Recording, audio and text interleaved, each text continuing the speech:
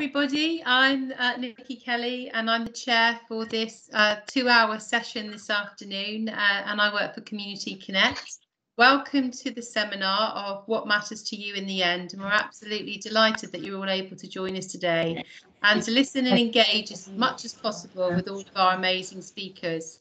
Firstly, from a social prescribing perspective, it's been an absolute honour for me to work with professionals, patients and families through their end-of-life journey, and for families supporting them through the bereavement process beyond that as well, and being able to signpost to specialist support and interventions, including setting up the Lost Grief and Beyond cafes with Lolly and Tracy and the team at Cornwall Hospice Care, really starting to reach out into communities so people can walk down the road to have a conversation in their local community about the things that are affecting them and to signpost them to more specialist support. The role of social prescribing, health coaching and many other amazing community roles that are evolving as we move forward with the NHS and adult social care can play an important role in supporting primary care networks of GP practices and its communities, and it is something that can be further developed along with the great resources like the Cornwall Bereavement Network. If anyone would like to find out any more or to connect with social prescribers in their area, please feel free to drop me a note. I'll put my email address in the chat for afterwards. Just a few housekeeping rules for us to get started. Can I ask that all cameras stay off, please, unless you're presenting, as well as microphones?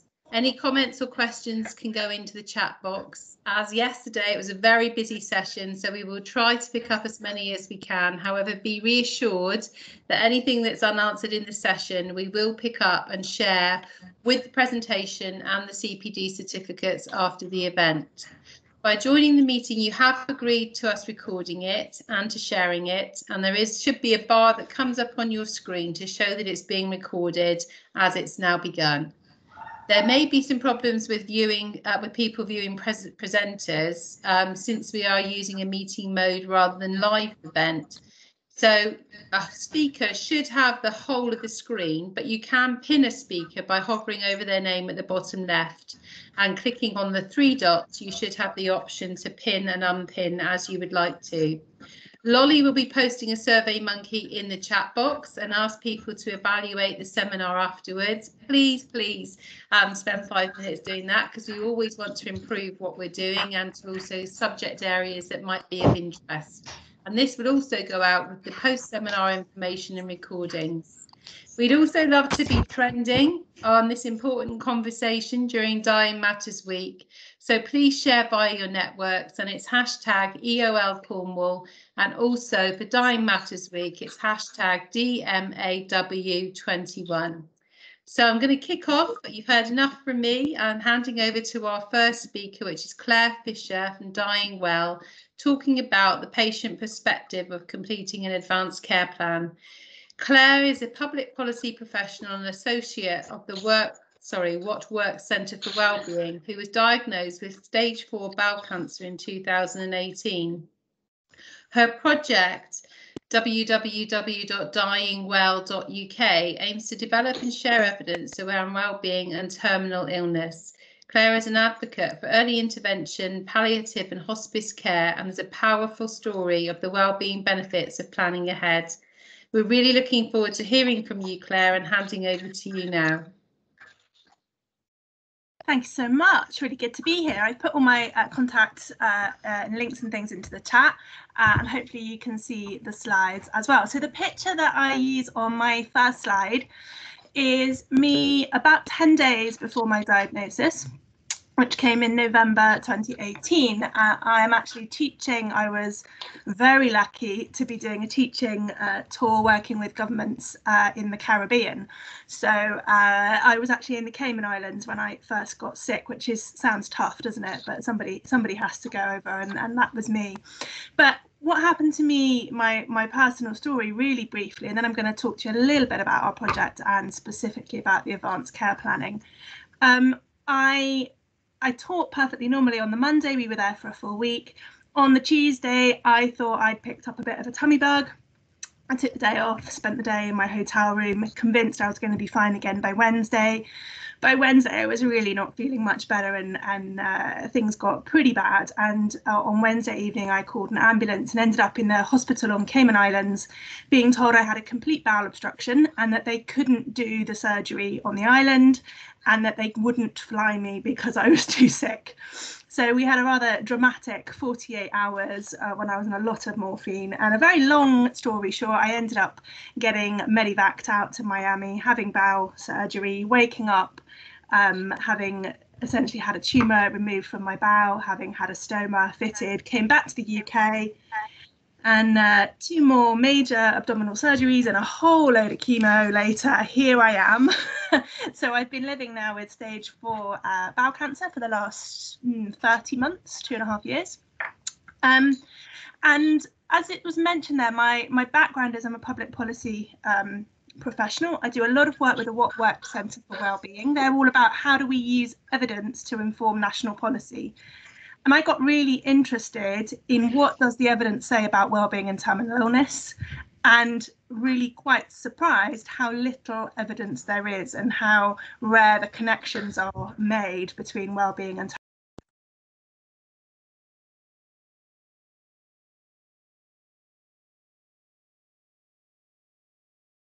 Your mute is on. Yeah. Oh, sorry. That's okay. Did you hear any of that? Last sentence, I don't think we heard, Claire. Oh, sorry. I don't know how the mute went on. That wasn't me. Okay. It hasn't been on the whole time I've been speaking, has it? No, definitely not. Okay, great. So the What Works Centre are partnering with me, and we're looking at how do we get better wellbeing evidence into national policy around terminal illness, and you can find out more about that on the website, but that's not what I'm talking about today. That's just a little plug. So the things that are important to me, here we go. Massive fan of early intervention palliative care and understanding for that label. All my treatment has been palliative. So since the get-go, I ticked the box for palliative care, which was pretty scary, to be honest. And initially I thought I would be dead pretty quickly. I've come to learn that prognosis is an inexact science. So I was told I had a less than 50-50 chance of making it for the first year. I was told about a year ago I had less than 6 months to live, and as you can see, I'm still looking and feeling pretty well and pretty normal, so who knows. But it's the referral to the community hospice team. My local hospice is St Catherine's. Their amazing pain team, and just generally their support and encouragement that allows me to keep functioning and being well. And I am heartbroken how often I hear people feel they're not ready for hospice intervention or they're not ready for palliative care. Had a friend very recently die before she felt she was ready for palliative care, and I feel that her life would have been a lot better at its end had she had that intervention earlier.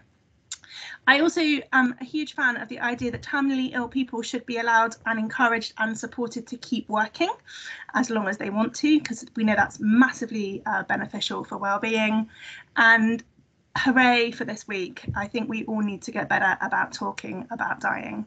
So the story I wanted to tell you specifically today was about my advanced care plan and how that came to be. So as soon as I think about planning, you can age me, I think about the A-team. We love it when a plan comes together. Planning has amazing well-being benefits. We know this from a lot of evidence.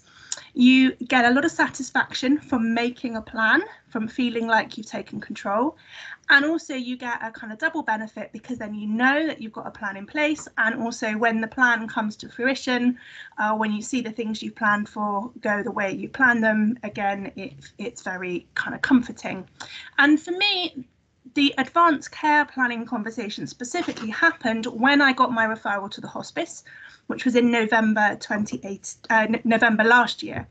That was 2 years after I had my stage 4 diagnosis. So I'm not quite sure why the system took that long to decide that I actually needed a hospice referral, and why I'd managed to be through 2 major surgeries and a lot of chemotherapy before I'd had an advanced care planning conversation. But when it came, The conversation was a telephone conversation with somebody at the hospice.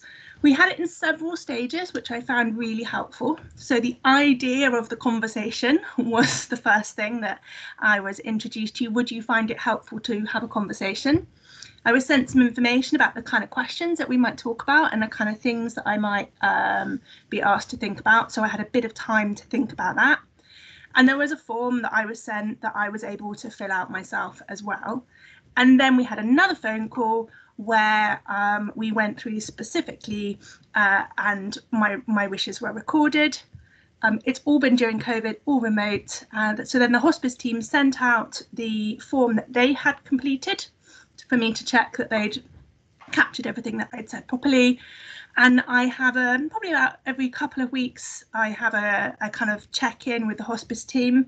And I know that at any point, if there's anything else I've thought of or anything I want to change, I can kind of do it. So a few things that I have found really important, something I've learned about through doing it. So my patient perspective. I know we're talking about what matters most. I am not great at medical information. I'm not a terribly medical type of person.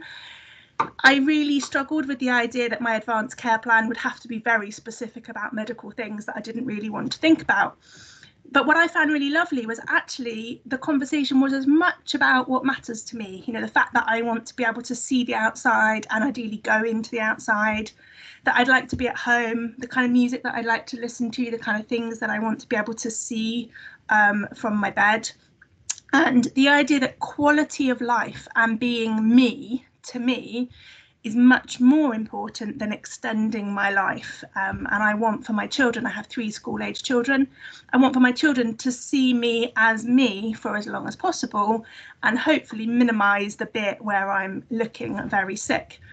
And the medical team at St Catherine's were able to sort of translate that idea into some very specific things and talk to me about what kind of medical interventions that might mean. So I didn't have to be an expert in the medical stuff to fill in the form. I was just allowed to talk about what mattered to me. I have heard many sad stories about people who can't talk to their family or who have different opinions from their family about what matters to them at the end of life. I'm very fortunate. My family are very open. We talk about this together.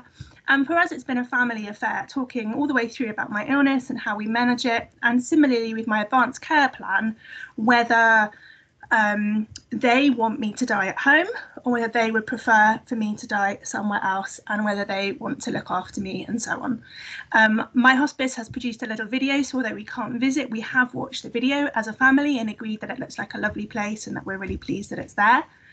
And I've always been really surprised by the kind of questions that children ask. So my son's question when we're having the conversation about whether they thought I should die at home or at this hospice, my son, who's 15, said, if you die at home, would we have to carry you down the stairs? That was obviously his major concern. So we said, no, don't worry, you're not going to have to carry me down the stairs after I die. And I'm always surprised when I talk to my children about the kind of questions that they ask and the things that worry them. And we find that by talking about these things, you can then move on from them and then you can kind of get back to normal life pretty quickly. I think often advanced care planning is presented as a form that has to be filled in, and goodness, as a patient, you have a lot of forms that have to be filled in and consented to and signed and filed and paper. And really it's not. I think it's a conversation. It's a conversation that goes on within a family and with a care team. And again, for me, that's why the hospice involvement has been so important, because they feel like a good continuity of care, let's say. Whereas frankly, every time I go for chemo, there's a different nurse. I don't think I've met the person who is my GP in person. But with the hospice, I feel like I've got a continuity of care and I've had a conversation, and I feel like those conversations are being recorded, and when the time comes, the people who know me best will have the opportunity to look after me. And I know that for patients and for medical professionals, sometimes this is a thing that we skip round a little bit.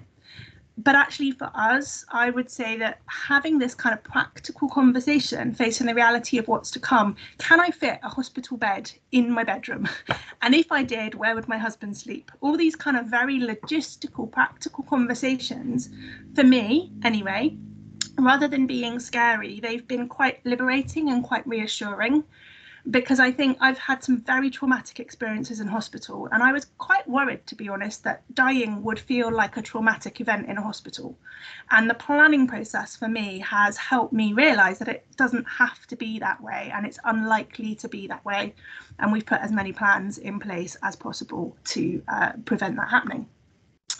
And so my challenge, really, I suppose my well-being challenge, is rather than feeling like we're planning for death as a dark and horrible thing to do with advanced care planning, my personal experience and my kind of working theory is, what would it look like if we reframed advanced care planning as a well-being intervention, as an opportunity to really get to know patients better, to understand what matters for them most, as an opportunity to reassure them and put things in place.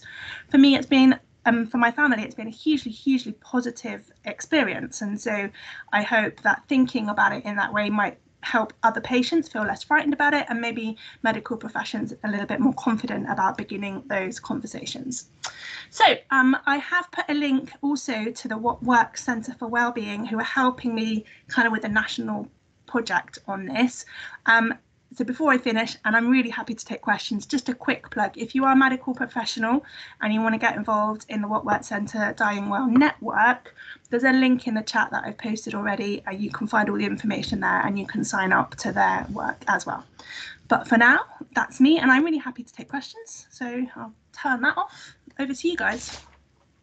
Thank you so much, Claire, for sharing your journey. And I think there is nothing more powerful than people being champions and sharing their experiences to be able to change that for other people and to open up that conversation. In fact, in Cornwall, there is a patient champions programme happening at the moment. If you don't know about it, it would be lovely to link you into it, because they're trying that kind of change from a patient's perspective to help us all as professionals and within our own personal and our families is so important. And I think too what you've spoken about a normal life for as long as possible, and it being a well-being intervention, is just so powerful, because when it's not there, as you said and highlighted, those very small details that are so important can cause so much distress when they're not talked about, and also that kind of reassurance for everybody. One question to start off, and I'll go into the chat then for everybody else, is how have you found, you talked about continuity, what about changes, and how do you manage that? Perhaps as you talk a bit about your family, perhaps they become more confident as they get older and they want to take on more of a role, or you have changes that you want to make. How often do those conversations then happen in terms of updating your advanced care plan? Okay, well, I suppose we only made it in November, which, I mean, goodness, it's nearly 6 months. It doesn't feel that long. So I don't know that we have a formal timetable, particularly sorry to kill my phone. We don't really have a formal timetable, but I am in regular contact with the hospice, because I'm under their pain management team. So we have at least once a month, we have a telephone consultation just to check my meds. And one of the lovely things about the hospice conversations is they're so holistic. So, unlike, frankly, every other medical conversation that I ever have, I know that if I've thought of a thing or there's something worrying me that's not directly related to my medicine, I can always talk about it at those times.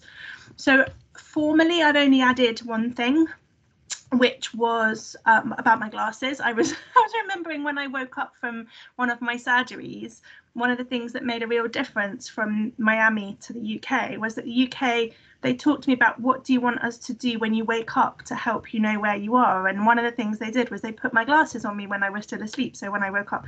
Whereas in Miami, I couldn't see when I came round. And again, I was just remembering that and really worried that I needed to tell the hospice that I need to have my glasses on. If somebody's in the room or if somebody's talking to me, even if I don't look very awake, make sure I've got my glasses on. But it's those kind of things, and those little details that really matter, that you feel reassured about. Oh, they know that now, that's fine.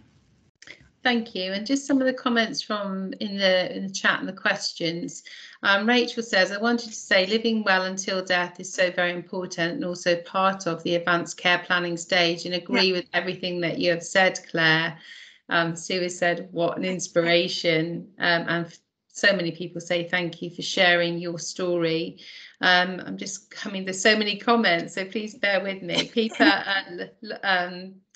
I was just going to ask as well, what do you also feel, Claire, is having also supported people going through in their journey in the community? People talk about a lot of medical terminology suddenly coming into their life, and lots of different professionals with lots of different roles and specialisms. And so do you think the continuity in that contact monthly with your advanced care planning helps to just put all of that jigsaw puzzle together? Because you hear people being quite overwhelmed as that kind of journey evolves and perhaps things get more complex. So it'd be great to get your perspective on that.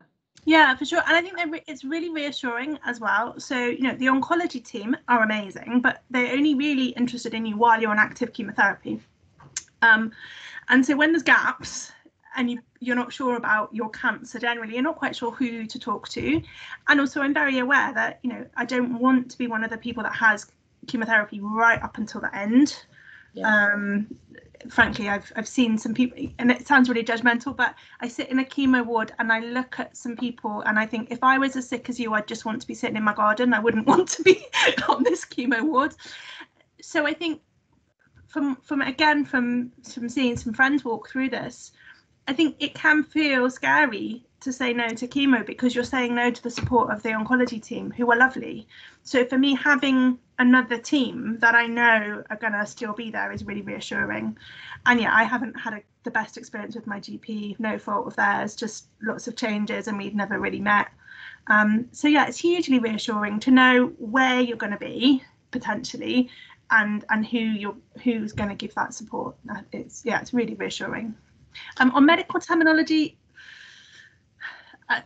I don't know. I tend not to get too involved in the medical terminology. Yeah. I know some patients really like to obsess, and I learned early on, don't Google anything ever. It doesn't make anything better.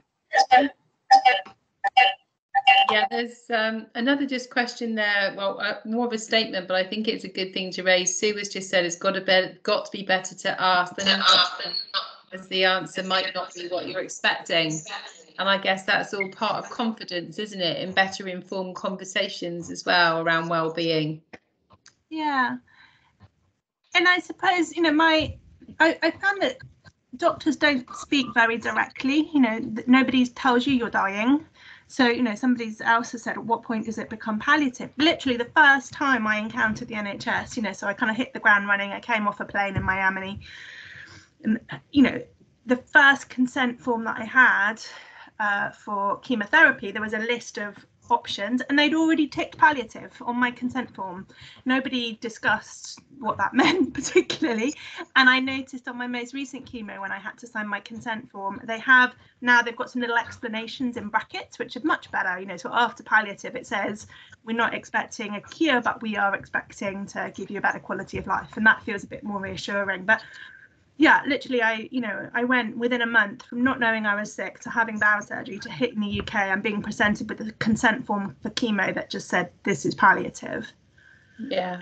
And yeah, yes, that was the thing I Googled. I Googled life expectancy of people diagnosed with stage 4 bowel cancer. And that was probably the last thing I Googled, to be honest. Because I said to my oncologist, you know, the stats are less than 50% chance of making a year. And he said, yeah, that sounds about right. You know, we'll do what we can. And you think, oh, yeah, okay.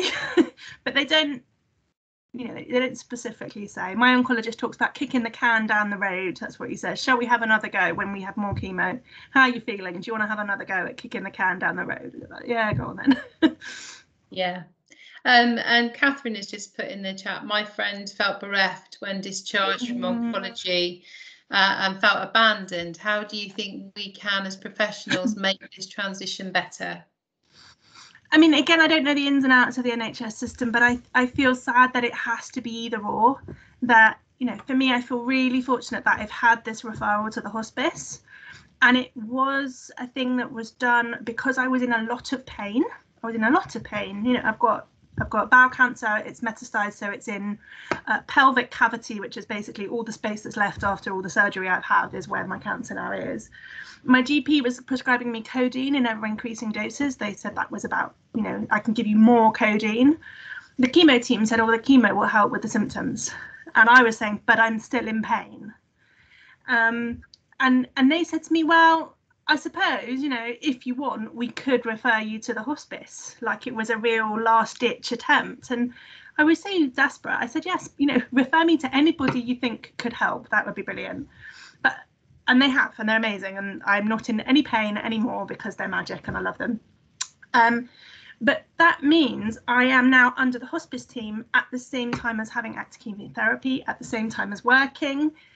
And I realise that's quite an unusual position to be in. And I feel very, very fortunate to have ended up here. But I think that should be more normal. For people who are on a palliative pathway, we should be looking at what does that actually mean? What kind of continuity of care are you putting in place where they see themselves being properly supported for as long as they need?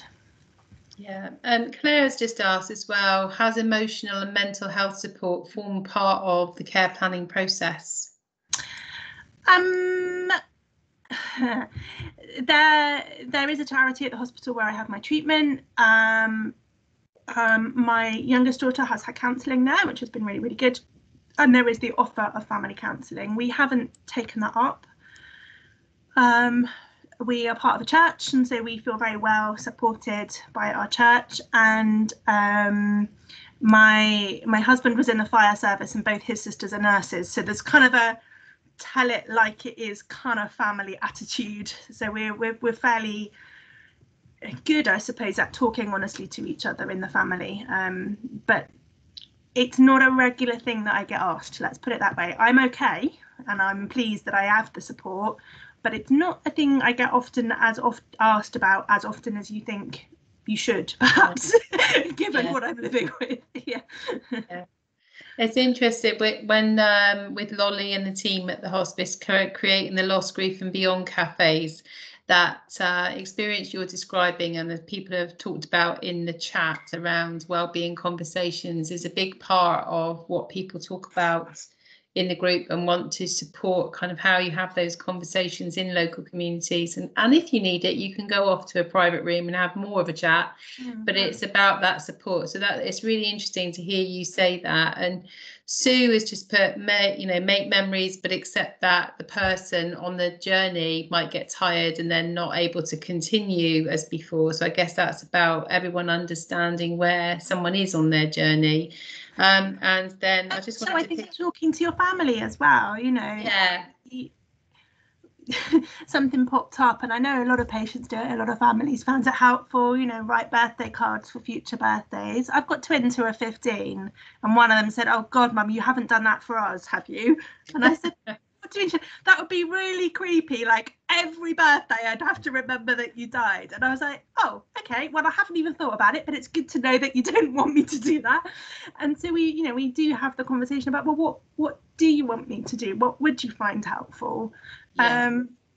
But I think it's very easy to kind of go down a route of things that you think people want and then realise that that's not going to be helpful for them. So no, thank you. And Karen has just put, I think there is often fear of asking questions because people might be frightened of the answers, but knowing what is happening and what the future holds can actually be empowering because it gives people the opportunity to talk openly with their loved ones.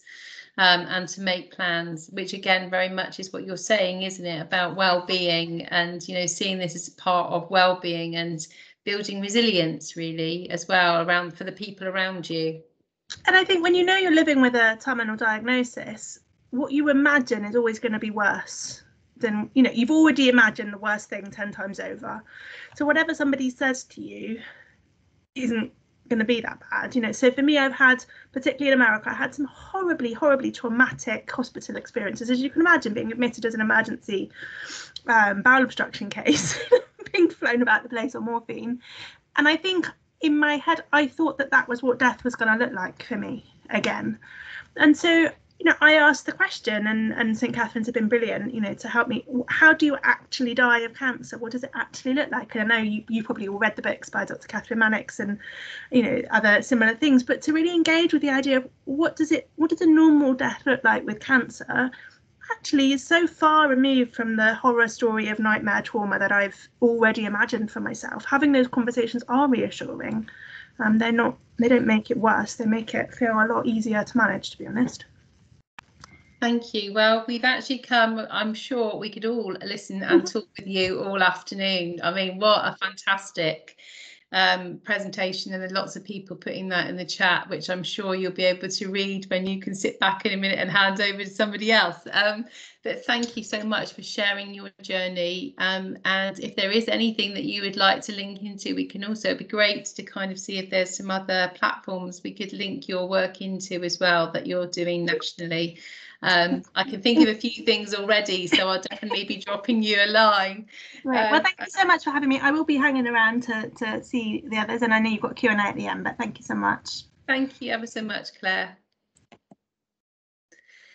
Thank you. So now we're going to be hearing about enabling choices in challenging circumstances from Sam Facey. Sam is part of the palliative care nurse team who worked for the Cornwall drug and alcohol team as a home detox nurse.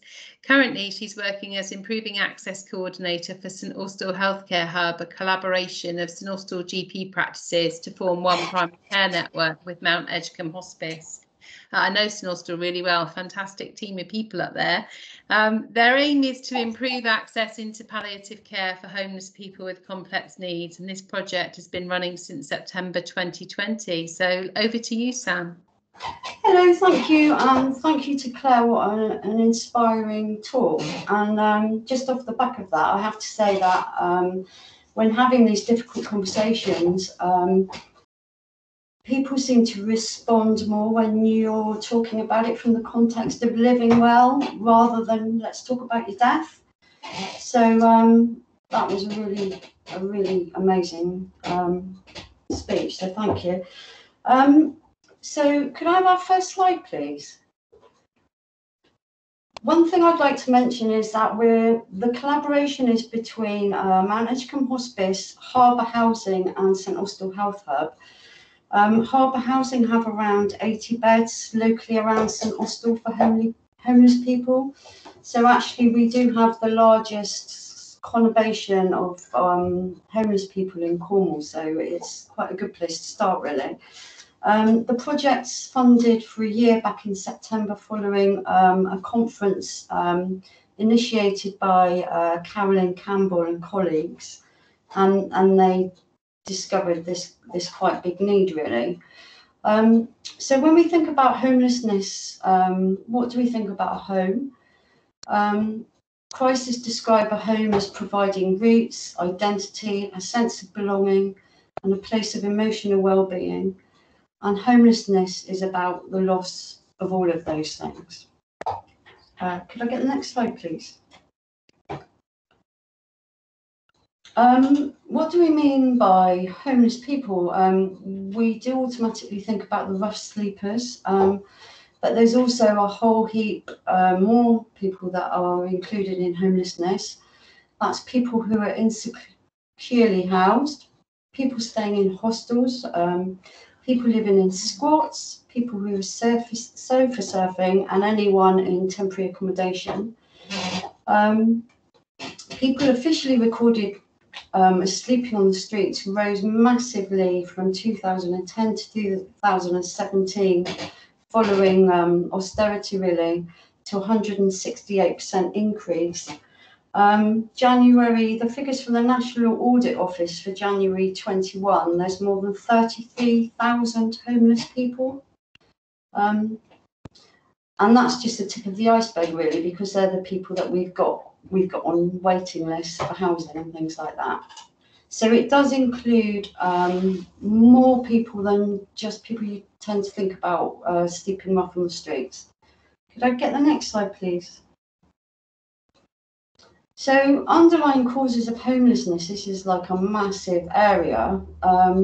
Welfare benefits have an impact, and any cuts to welfare policies, government policies. So the policy about not having more rooms, things like that. Housing supply and affordability, that's a massive issue nationally, particularly in Cornwall, because as housing prices go up, it has a knock-on effect all the way down the stream, if you like, so that single apartments or flats become so much more expensive.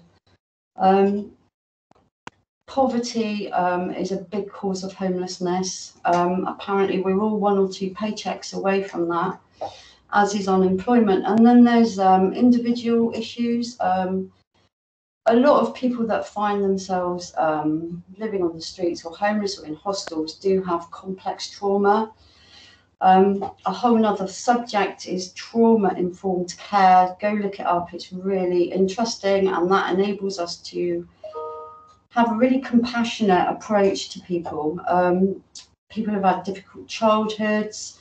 People have what's called trimorbidities, and that's where they have mental health problems, drug and alcohol problems, and complex physical problems, financial difficulties, immigration, criminal justice, relationship breakdown. We see a lot of people that have been through the care system and breakdown of family relationships. So that's just some of the causes, but obviously, you know, that everybody's got their own story. Could I get next slide, please? So, what do we know about dying as a homeless person? We know they're 3 times more likely to need an inpatient admission. They're twice as more likely to die of cancer. They're 7 times more likely to die of alcohol-related causes, and they're 7 times more likely to die of HIV or hepatitis. And that's evidence from Crisis. Could I get the next slide, please?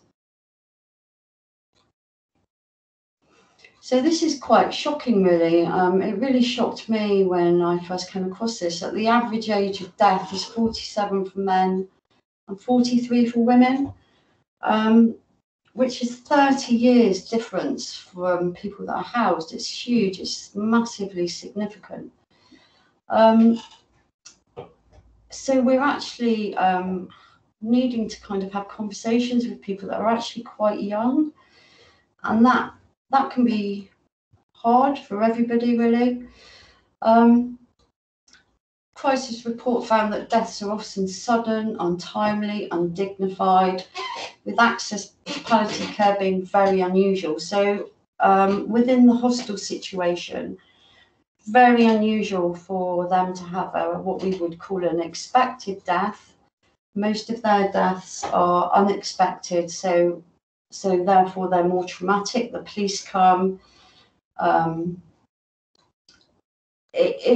People are often just found dead in their rooms. It can have a big impact on the support workers in the hostel and also the other residents that have to witness that traumatic death. And it can have long-lasting impacts on families, friends, and workers. Can I get the next slide, please?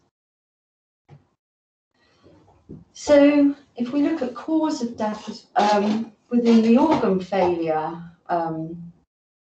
chart, a lot of that is down to liver disease.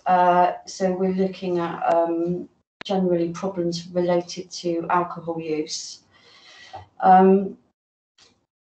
So we talk about disease trajectories, and we'll look at a slide in a minute with a organ failure trajectory. But it's much more unpredictable, which can make it harder to plan. People tend to be very up and down, and they can have periods where they're fairly well. And how the trajectory goes with their disease will depend on what they're using, if they're using. So it can just make things harder to predict, really, and plan. Could I get the next slide, please? So choice as far as dying as a homeless person goes, is quite limited really, because most of us would be able to go into a nursing home if we needed it, or a hospice if we had a bed. But there's lots of barriers to that for homeless people. For instance, a lot of homes in Cornwall are age restrictive, so you can only get a bed if you're over 60 or 55. We've got 1 or 2 homes for younger people in Cornwall, but I think the youngest age limit is, I'm not sure about that, I won't say anything about that. Homeless people have complex needs. It's really common for them to have drug and alcohol problems, and that can be really difficult to accommodate in a nursing home and in a hospice. So you can see that choices are quite limited. There isn't really any hospices for people with those sort of complex needs specifically. There is one hospice in Toronto where there is 4 beds for homeless people. Having said that, Harbour Housing are really, really innovative and are hoping to have 1 or 2 end-of-life beds at Cosgone Hall, which would be really lovely. They happen to overlook the farm, but they're not in place yet. So many people with very complex needs at risk of dying are in hostels or temporary accommodation with inadequate support or care. Could I get the next slide, please? So, barriers to advanced care planning.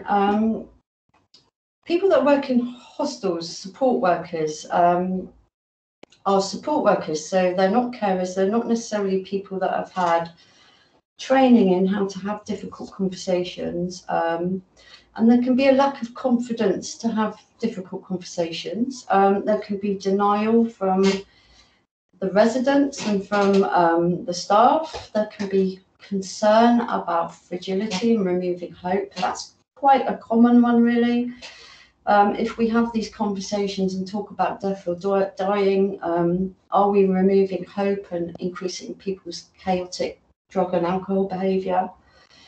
There's that uncertainty about prognosis that we spoke about, and then we've got the lack of options to offer people. Could I get the next? Oh, before we get, this is all research by Dr. Caroline Schulman, who is amazing for homeless palliative care and has been the lead on all this research. Up until the last few years, there was no research really about end-of-life care for people with complex needs. So now it is getting more of a focus. Could I get the next slide, please? So, is it appropriate for a homeless person to die in their hostel? Hostels do tend to have a focus on recovery. They are temporary accommodation. Cosgone Hall in St Austell is a wet house, so people are housed there who are still using drugs and alcohol. So it can be quite a chaotic environment. Hostel staff are support workers, so they're not trained in personal care. Hostels aren't CQC registered, so they're not there to provide that sort of personal care. Storing and administering medication is not something that can be done in a hostel. They don't do the domestic sort of care either, so although Cosgone does have cleaners, they don't necessarily go into people's rooms to clean up.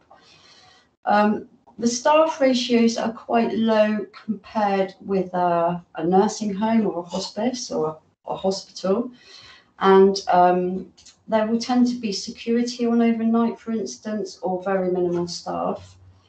There can be difficulty accessing social services and palliative care just because support workers don't necessarily know the pathways, and it can be different depending on what area they're in.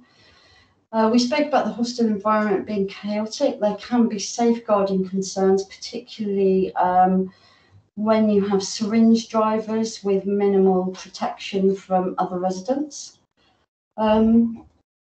Deaths have a massive impact on staff and other residents. At Cosgone, We had a few deaths in the run-up before Christmas, and it was really traumatic. I think the nature of residential work, you get really close to your residents.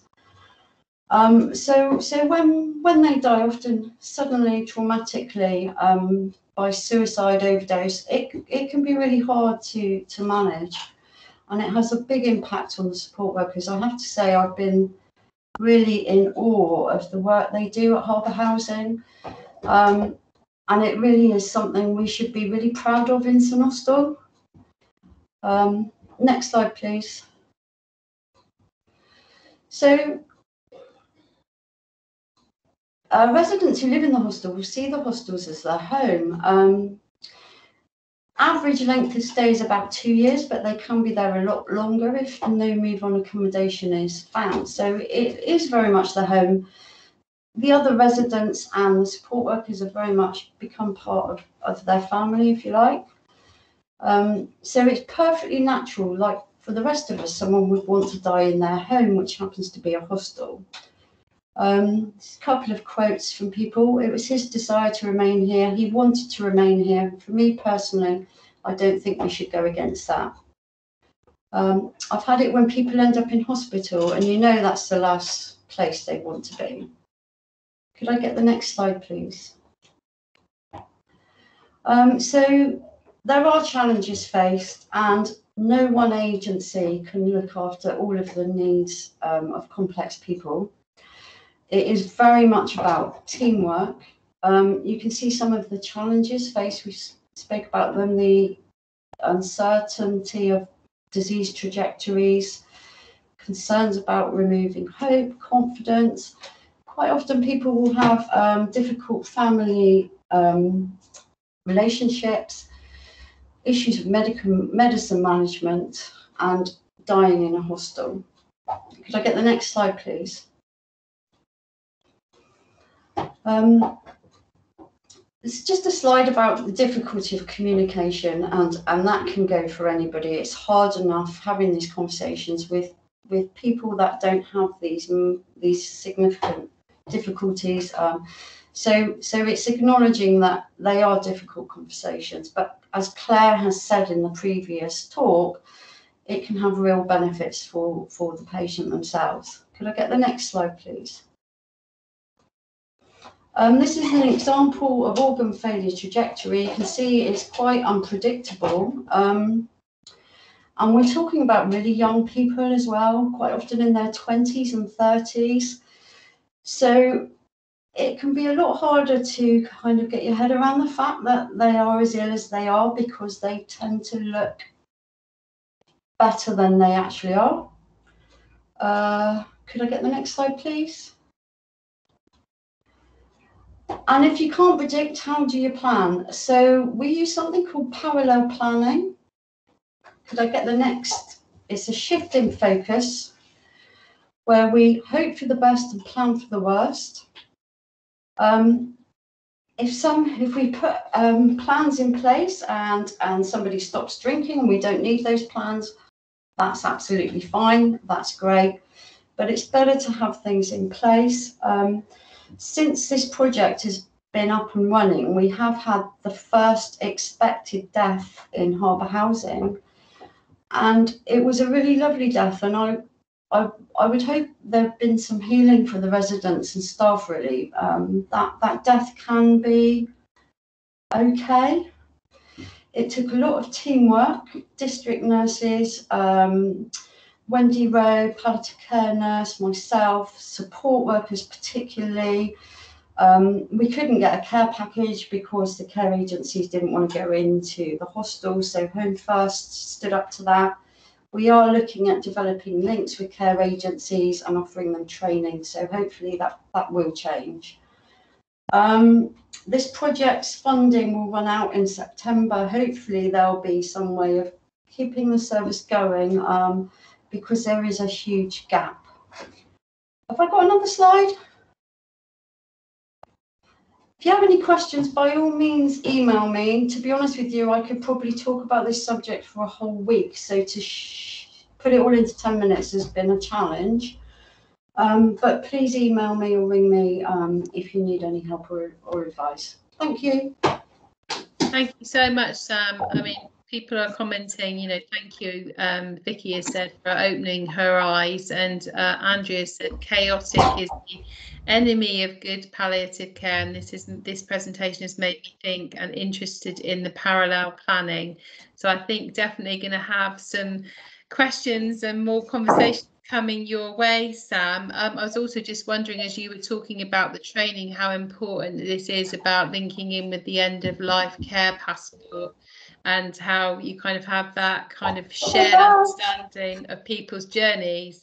And I was also just going to quickly say before, I'm sorry we're short on time, is just I was fortunate enough to spend a long time with the Pathway for Homeless Health up in London, and they do their patient coordinator across all areas of the hospital and follow people back. I don't know if they built their sanctuaries yet, but I know they were going to. But those kinds of practice so are amazing to see, as all the work that you're doing. And also, like, I've had the opportunity from agencies to go and stay in some of the hostels, and I think sometimes it's opening the doors a little bit, isn't it, in a way that protects people and their identity, but just to break down some of those barriers so that people can understand what happens. So on a personal level, I'd love to hear more, but I can see just wanted to pick one more up for you before we go. And Freddie has shared that he discovered quite recently his missing brother had died a sudden accident in a Salvation Army hospital, and I only met the hostel staff at his funeral. They were so compassionate and had become his family, and along with regular residents, I've often wondered how we could better support those amazing workers. They're phenomenal, so inspiring to hear the projects like this. We've much to do. Thank you, Sam. Which I guess, you know, just to you for a quick comment, because I guess I would absolutely echo, Freddie, from all my experience working with people who are homeless and all the support workers. Everyone puts in so much energy and effort, don't they? But it'd be great to get your thoughts, Sam. To be honest with you, I've been in awe of what the support workers do. They're palliative care nurses, they're community, but they're not. But they advocate for their residents, and they know them so well. So they're the people that will detect deterioration. So it is about teamwork, and yeah, I've just been so in awe of the work they do. I couldn't even begin to put it into words, really. Harbour Housing were amazing. Well, listen, the work you're doing is absolutely fantastic, and thank you so much for sharing it with us this afternoon. I'm sure you're going to get lots of questions coming your way. Thank you so much for your time today. We really appreciate it. Thank you ever so much. Thank you. And now we're going to hear from the Cornwall Hospice Care Therapy team, what matters on discharge. So the hospital therapy team strive to take a person-centred approach to the discharge needs of those going home from the hospice. Occupational therapists Chloe and Emma explain how they make what matters most to patients their top priority. Over to you.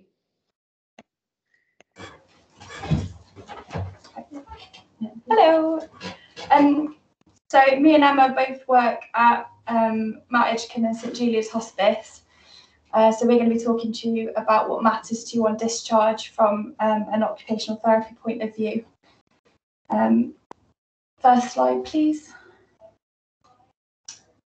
So, definition of occupational therapy at end of life is that we offer a distinct contribution to the care of those who are dying and their loved ones through skills in analysing tasks, modifying activities, adapting the environment to minimise potential barriers and maximise strengths. Ultimately, as OTs, myself and Chloe play a pivotal role in assisting our patients to remain engaged in everyday life and assisting them to prepare for a good death. Within our roles, we aim to help patients achieve their optimum independence in activities that are important to them within their preferred place of care. Next slide, please. So as occupational therapists, we understand that personal growth and development is so important and can occur even in the last phase of a person's life. This means that a person's occupations can be transformational when it comes to those that are facing end of life. We can support individuals to continue and value the occupations that are meaningful to them in order for them to live life the way that they want to, even if they are facing functional decline or a terminal illness. We pride ourselves in making sure that we remain as holistic as possible with every person that we care for. And in order to do this, occupational therapists will tend to look at a person's self-care, productivity and leisure. Next slide, please.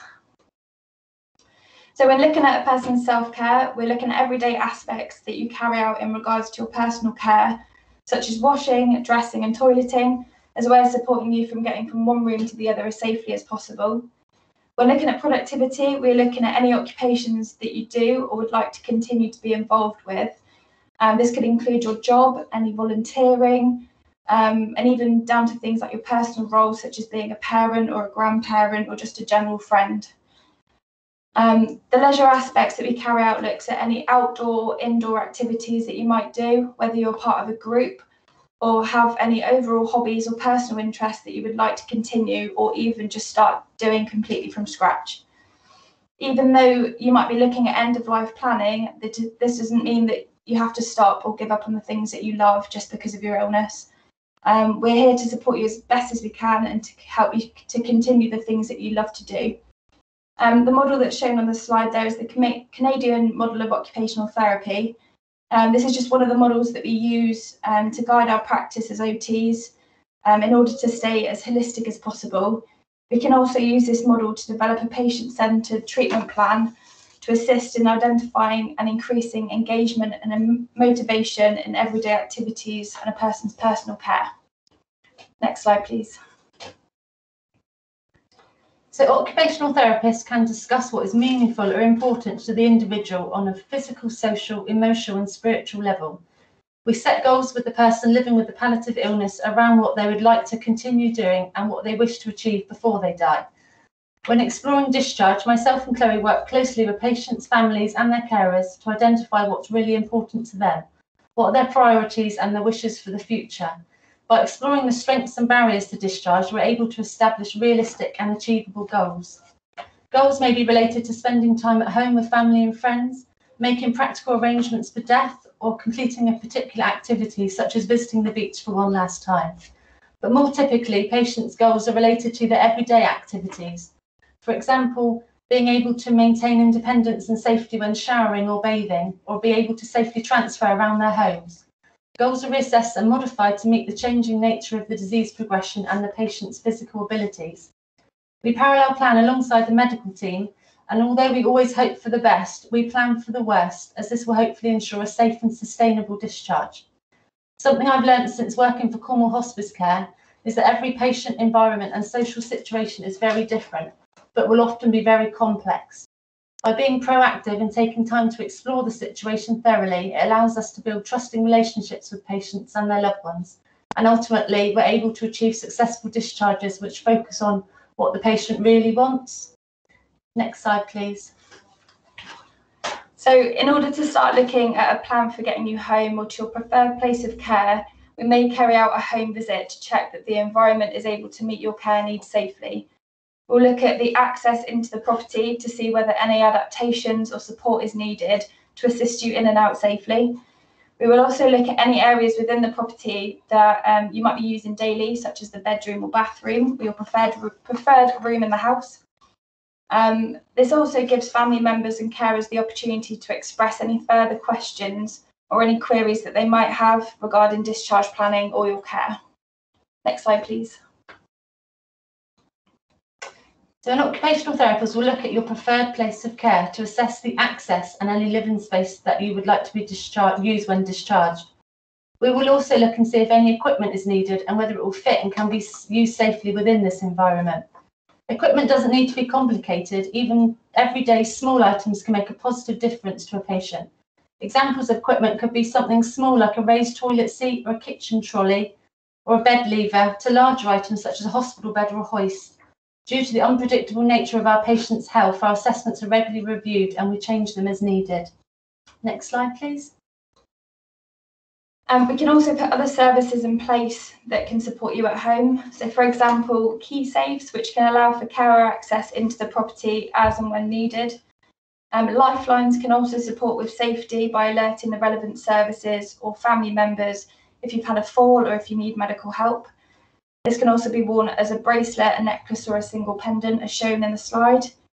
The technical officers as well can come to your property to personally look at any adaptations that they'll be fitting, but they can also provide you with any advice regarding adaptations as well.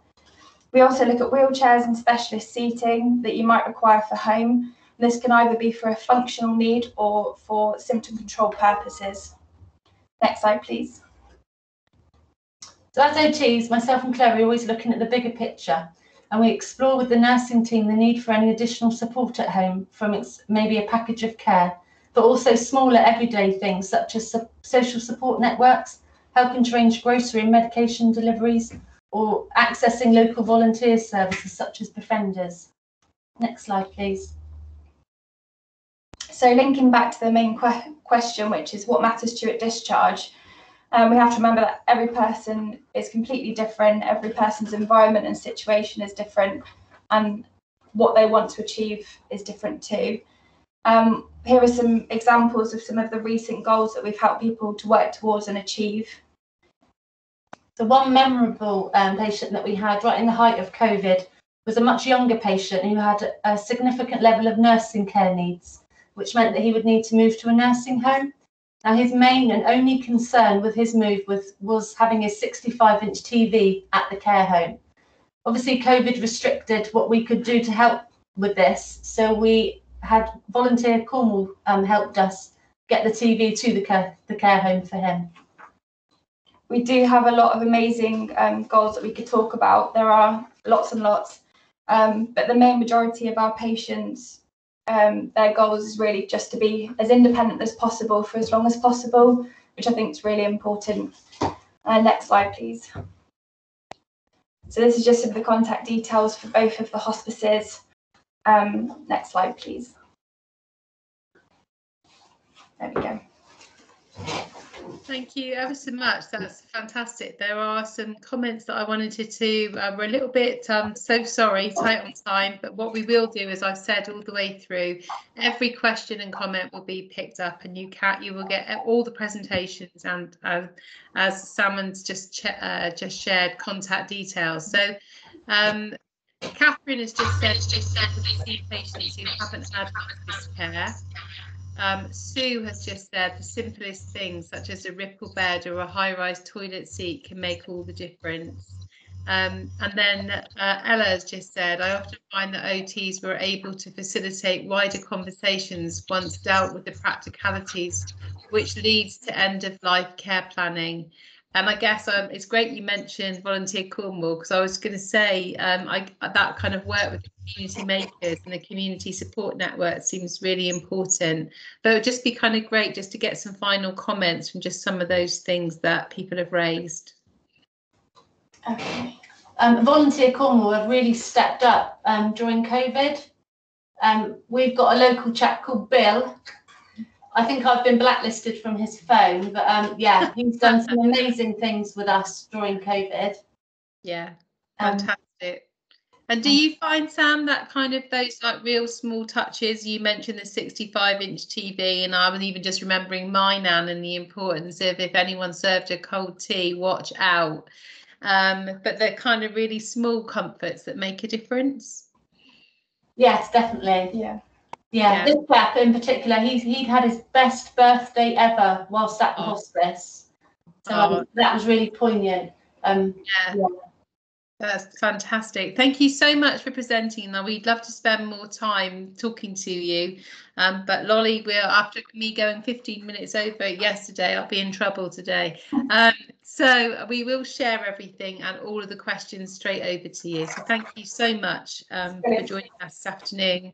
And now we're going to be handing over to our next fantastic presenter. Hello, Mark, Reverend Mark Richards. Reverend Mark Richards is a spiritual and pastoral care and a volunteer at the Royal Cornwall Hospitals Trust for the past 11 years and loves his job, which is great to hear. He is the facilitator for the South West Healthcare Chaplains Collaborative and a member of the College of Healthcare Chaplains Professional Committee. and he is passionate about providing outstanding care at the end of life.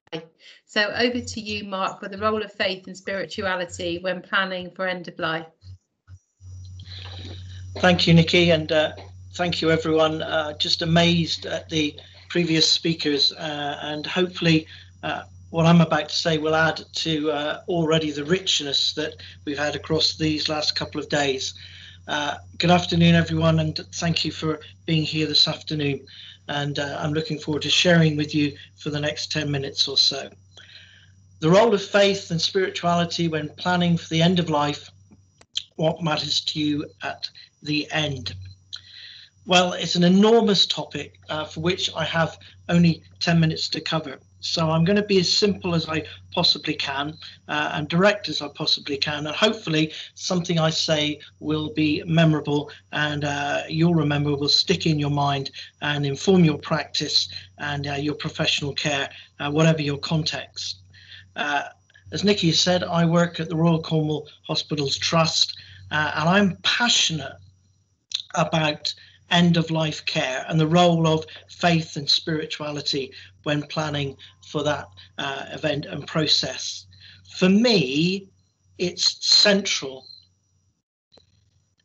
It enables us, together with others, to do something beautiful for someone as they approach the end of their life and come to the end of their life. For me, it's about changing lives. I've seen it more times than I can probably remember over the 12 years I've been a chaplain, where working together, respecting and remembering someone's spirituality, and at times including their faith, has enabled us with them to do something wonderful, memorable and beautiful at the end of life. Next slide, please.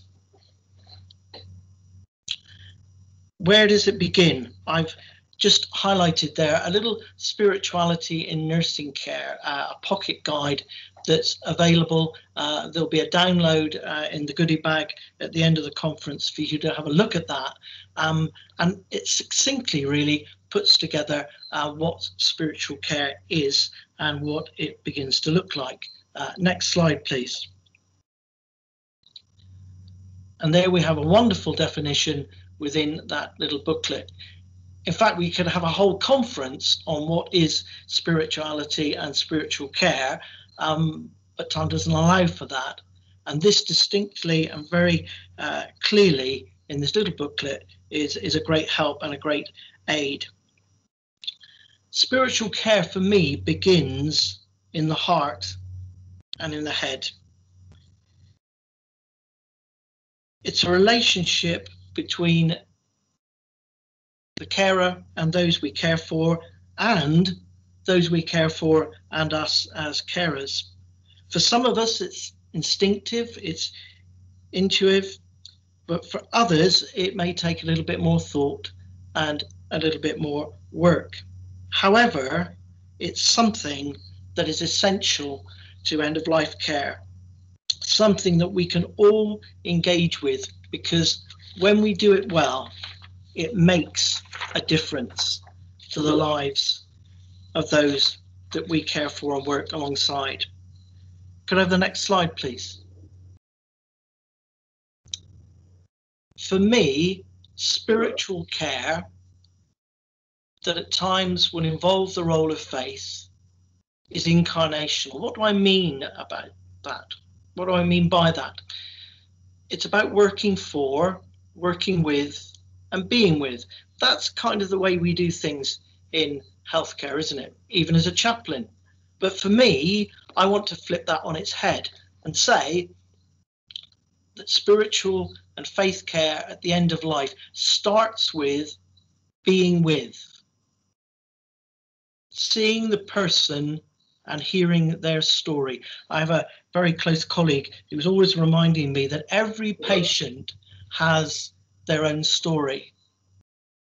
As we are with people, or when we take time to be with people, that gives an opportunity for us to hear their story, for them to share their story, and for that then to be the foundation, the beginning of looking at the whole subject of spirituality and faith at the end of life with those that we care for. And it's about working with. It's about working in partnership. Some of the greatest lessons I've learned are from patients, particular patient of mine that I can remember even today, whereby for 12 months and more, up until their death, they were not able to get out of a hospital bed. And yet, when I went to be with that patient, I received just as much from that relationship as I'm sure the patient did from my visit, probably even more so. So it's about working with them, working with our healthcare partners and fellow healthcare professionals and others outside of our sphere of work. We've heard about some of those this afternoon. And occasionally it will mean that we have to work on behalf of. A good example of what we do as chaplains is sometimes we're called upon to have the privilege and honour of arranging emergency weddings. And there we hear the story of the person involved and their loved one. We try to involve their families. We work in partnership with others. And then on behalf of them, we do that which they can't do, which is to make the contact and make it possible. And you'll hear a comment about that in a moment or two's time. So if we can move on to the next slide, please. This is a little bit of a definition that I've come up with, that I've played with, that's not entirely mine, but I've claimed it from someone else and just added a little bit to it. Spiritual and pastoral care, faith at the end of life, is best done without any sense of supremacy or superiority, but with bold and deep humility and a shared humanity. Can we go to the next slide, please? I'm just going to let these comments sit with you just for a moment or two's time.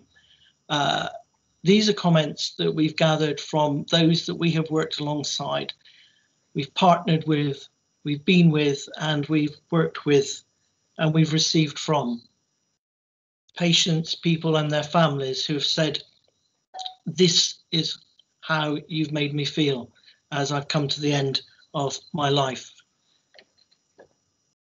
The first comment was from a family on critical care who had lost a loved one.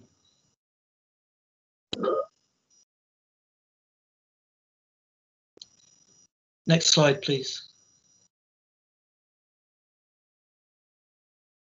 I remember this patient, and I remember that look of sheer joy that lit up her face. And that all came because a healthcare assistant took the time to get to know this patient and phoned the chaplaincy and said, I've been talking to someone over the last few weeks. I know she'd really like to see you. And again, that's working together, hearing the patient's story and providing something beautiful at the end of this person's life. Next slide, please. Just going back to the example of the wedding. This is our wedding box, and working together with bereavement services and the palliative care team in the hospital, and of course the registrar here in Cornwall. On numerous occasions, we've been able very quickly to do something life-changing and life-affirming for those who've requested it.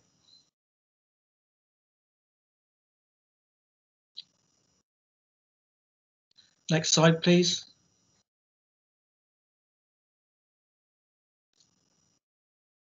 And again, in this situation, we enabled a family member to do something very special for their mum. And I remember stepping back when it was almost not for me to be there anymore, because the moment it was so special between the mother and her daughter. And again, that was working with, working for, and it came from being with in that situation. Next slide, please. And this is the final comment.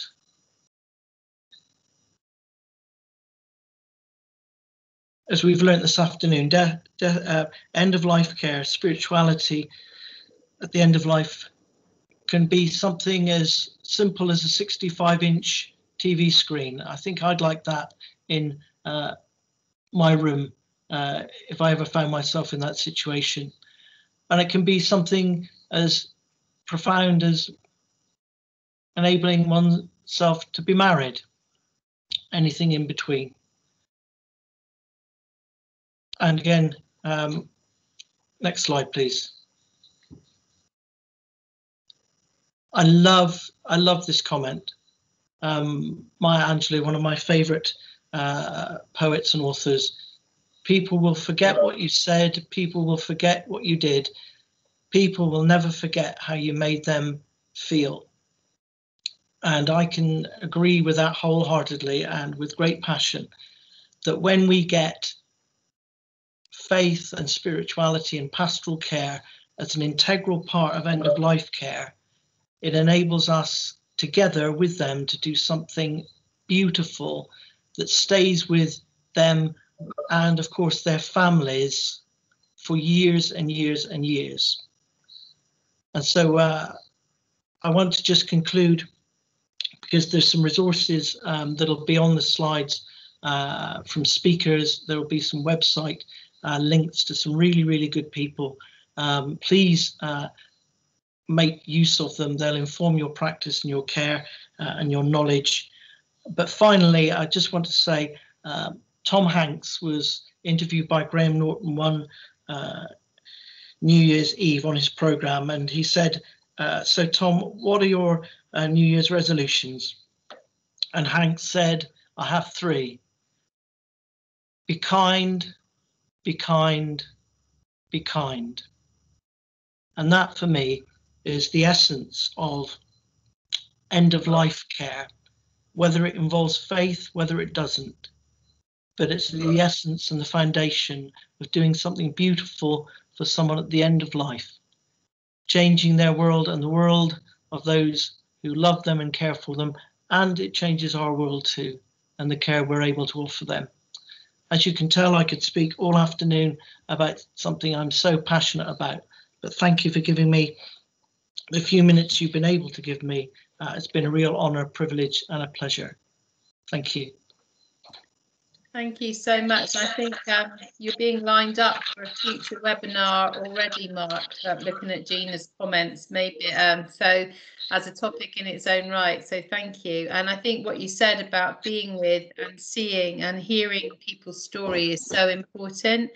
And sometimes perhaps, you know, in everyone's life, there are things perhaps that you've never shared with anyone, and that important conversation that speaking with someone like yourself at such an important time just gives people that space, doesn't it, to find some peace. Not something sometimes we understand. I just reflecting as you were talking about supporting someone as a carer, and literally at the end of his life we couldn't find what it was that was going to settle. He did everything we tried, bringing his dog in, everything, and I asked the question of whether or not he'd ever been religious or had any kind of spirit, and everyone was no. And I said, could we try it anyway? And we brought someone in, and it just left them alone together for an hour, and it brought the most peace. And I think you said something about, you know, that staying not just with that person, but with that stayed with me all these years later. I just want to pick up a couple of comments in the chat because as ever today there's so much brilliant information. Andrea said, I'm interested to hear you talking today, and have you based this on any research as well? The methodology in mental health research. And Saskia said, with bold and deep humility and shared humanity. I love that. And Vicky has said, thank you, this is heartwarming and so beautiful. And just quickly, David has said, putting aside my own religious beliefs, which is essential, I know that spirituality is a significant means of support for people facing death. So I don't know if you want to just make some final comments on any of that, Mark. I think probably to answer the first question, it's more qualitative sort of and anecdotal and life experience rather than based on anything academic. But I will do for that, the person who's asked that question, I will do some research and send them anything that I find. And I thank you for all the really kind comments that have come up. And I think, you know, just finally to say that although chaplains are designated and appointed and sort of employed to provide spiritual and pastoral care, you know, and faith care, actually it's something that we all do, and that's what I would encourage us, each and every one of us, wherever we are, is to just have a moment where you can hear something of the patient's story, because that will just inform and transform the care you give. Yeah, I think that's where I'll end. Thank you so much. My time is up. Thank you so much. Thank you, Nikki. Thank you. So now we're going to hear from Ali Dickinson. Ali Dickinson is the director of End of Life Doula UK and a practicing doula based in Devon. She is trained with Living Well, Dying Well after years of working in HR, and has volunteered in local hospices and works out and about in the community as a doula, raising awareness of all things death and dying related.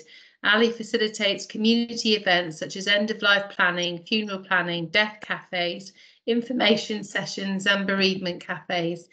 Over to you, Ali. Do you know what I was thinking before I started to talk is one day there may be no need to do a talk about what are end-of-life doulas. That would be absolutely fantastic. I'm just waiting for my slides to be shared, if that's okay.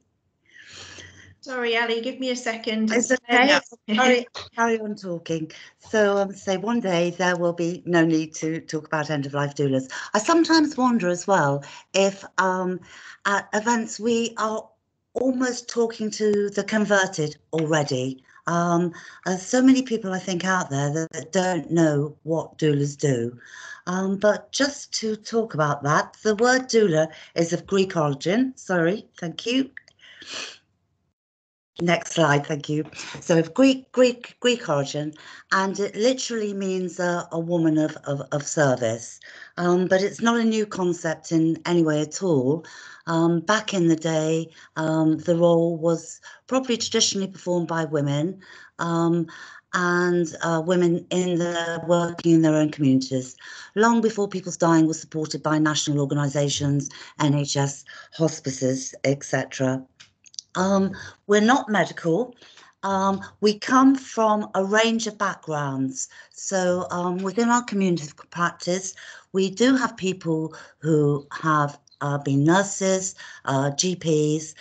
We have people that have been town planners, solicitors. We have people that have worked in the house rather than in outside organisations. So we come from a whole range of backgrounds. But I think what's important to us as a community of practice is that we're focusing very much on our diversity. And we do, as I say, have people from a range of different backgrounds, a range of different cultures and ethnicities, but we could do better. So I think we want less people or people overwhelmed that are not looking like me. So women of a certain age, grey hair, white. And I think that's very, very important for our way forward, and why we're focusing is that we don't want to talk about our movement being hard to reach. We want to talk about it being easy to identify with and people to know that we're there. So next slide, please. Thank you very much. So death is feared, and to some extent it's become institutionalized over recent decades. So death and dying taking place in hospitals, hospices, the dead handed over to funeral directors, and the skills which were common in our communities have been lost. And I think an important part of the doula role is to reinstate this innate knowing that we all have about death and dying, and how to be with the people we love and care for them at end of life. And again, another dream is that I would love to say that one day the role of doula is no longer needed, because we are that bridge where we are reinstating that knowledge in our communities, and we will have achieved that job, and people will have that knowledge and knowing and be able to be alongside the people they love and want to care for. So I think during COVID, it's become very apparent that health and social care systems are overstretched and underfunded. So again, people realising that they need to be equipped to look after their own, and the doula role is to be alongside those communities, alongside those individuals, to give them the confidence, to give them the practical support to care for their own. And I think many people have heard of birth doulas, and so we often say that end-of-life doulas are at the other end of life. So the doulas are the bookends of life, at the beginning and at the very end. Next slide, please. Thank you. So just to talk about our credibility, because there's a lot of people out there doing brilliant work of a non-medical nature, either as volunteers or being paid, and they may be called end-of-life doulas, they may be called death doulas, they may be called death midwives.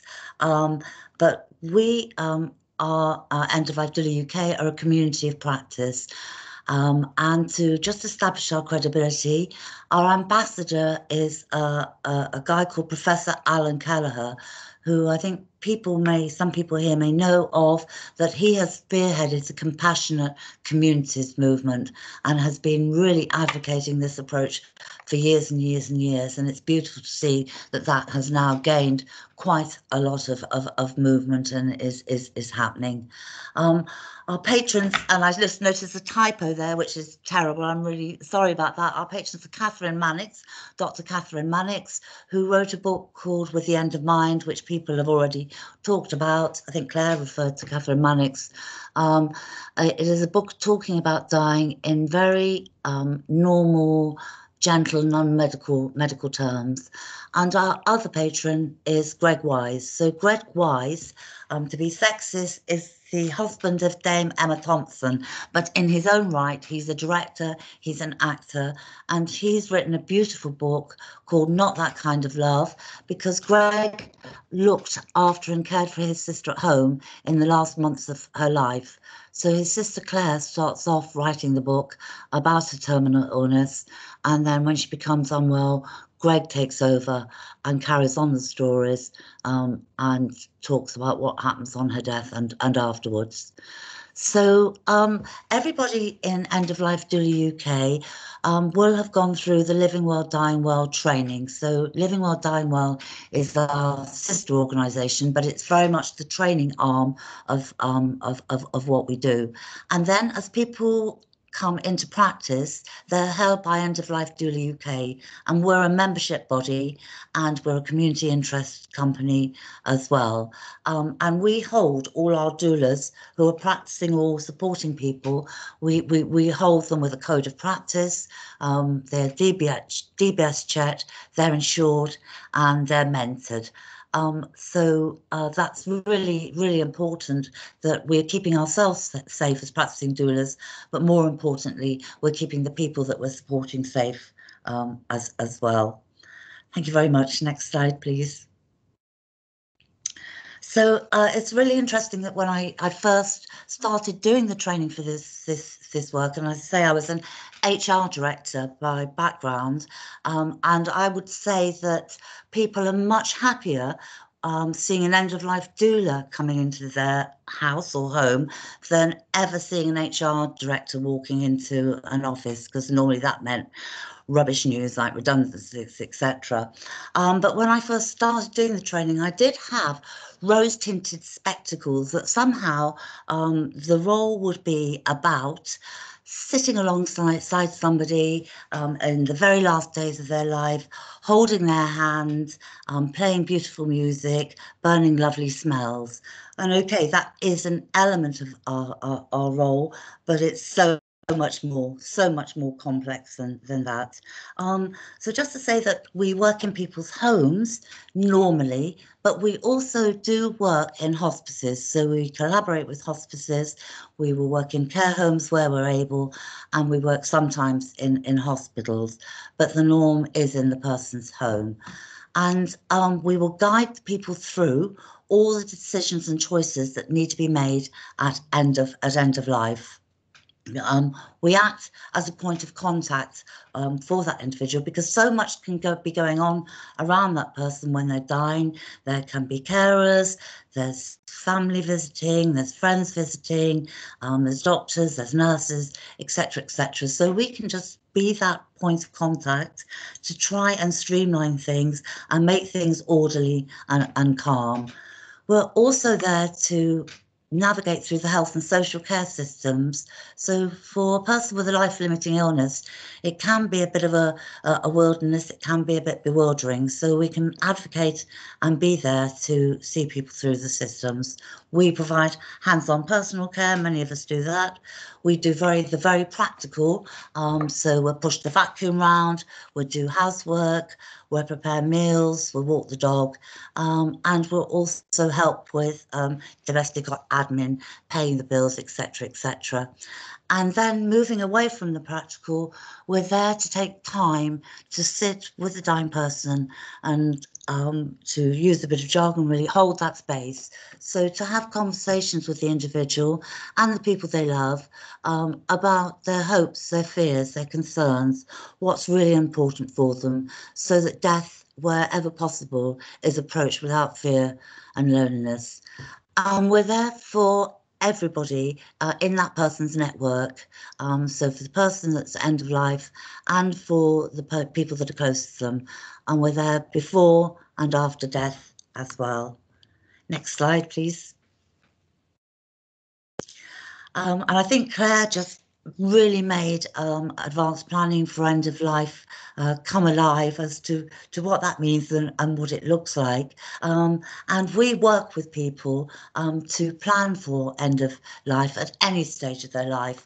So they may not have any health issues, or there may be some underlying medical conditions. And we approach planning for end of life in a very holistic way. And these are all the elements of planning for end of life that we would talk to somebody about. So we would talk about refusals of treatment. We would talk about their advanced statement, their statement of wishes and preferences. We'd talk about what they want to do regarding organ tissue donation. We can be alongside them to help them do their lasting power of attorney, either online or to refer to a solicitor. We'll talk about what people want for their funerals. We can direct them to get their will done, and also we'll be alongside to help somebody do their digital legacy, which is basically what is their online presence in terms of any accounts they may hold, online shopping, social media, so that there isn't all the fag after somebody has died of just somebody else trying to access accounts.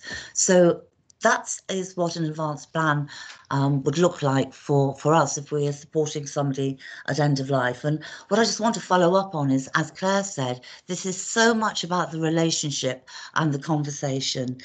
It's not about the form. It's not going in and saying, right, we're going to do your ADRT now. These are the circumstances, tick, tick, tick. We have a conversation, we establish a relationship, we try as hard as we can to understand that person and the life they have lived, and the life that they want to continue living until they die. And effectively, people will do a download to us by way of a conversation, and that may take place over weeks, over a number of hours. And we find that by having that conversation, we can get enough information to write up a plan for that individual and bat it backwards and forwards to them until it reflects what they want.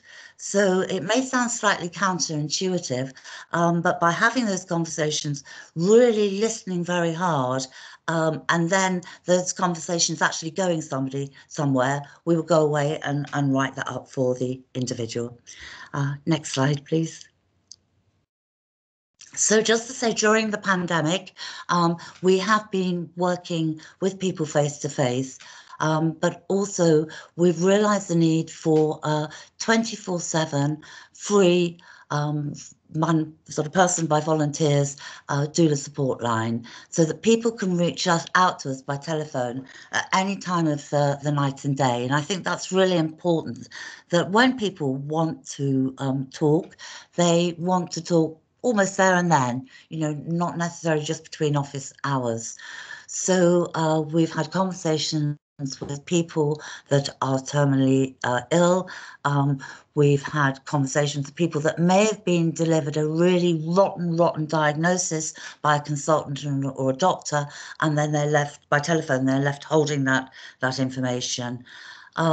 We may be talking to adult children who are caring for a parent who's dying at home. We've done remotely advanced planning through Zoom. We've talked to people who may be experiencing death anxiety or anticipatory grief, or those that have been bereaved. And so a lot of the conversations have been with people just about the fear of becoming seriously ill, or who may be struggling with social distancing. Next slide, please. And part of our role, I think they said in the introduction, that we do work very much in our communities. So as well as doing one-on-one doula support, we host death cafes. As others do, we run workshops on advanced planning, on how to care for a body when somebody's died, on all sorts of topics relating to death and dying. We've also increasingly during the pandemic piggybacked onto other community and voluntary groups. So those voluntary groups may be doing shopping for people in their communities, or just looking out for people who are living alone. And then we've provided the end of life element support guidance on the back of those voluntary groups. And during non-pandemic times as well, we will run festival and events particularly during Dying Matters Week. So we are very much based in our communities as individuals, as doulas. Next slide, please. Right, so this is, I've rattled through that pretty quickly, I think. This is an email address if anybody wants to be in touch with us. They can contact me because I'm at the centre, secretary at eol-doula.uk. I'm really sorry that Facebook address is absolute rubbish.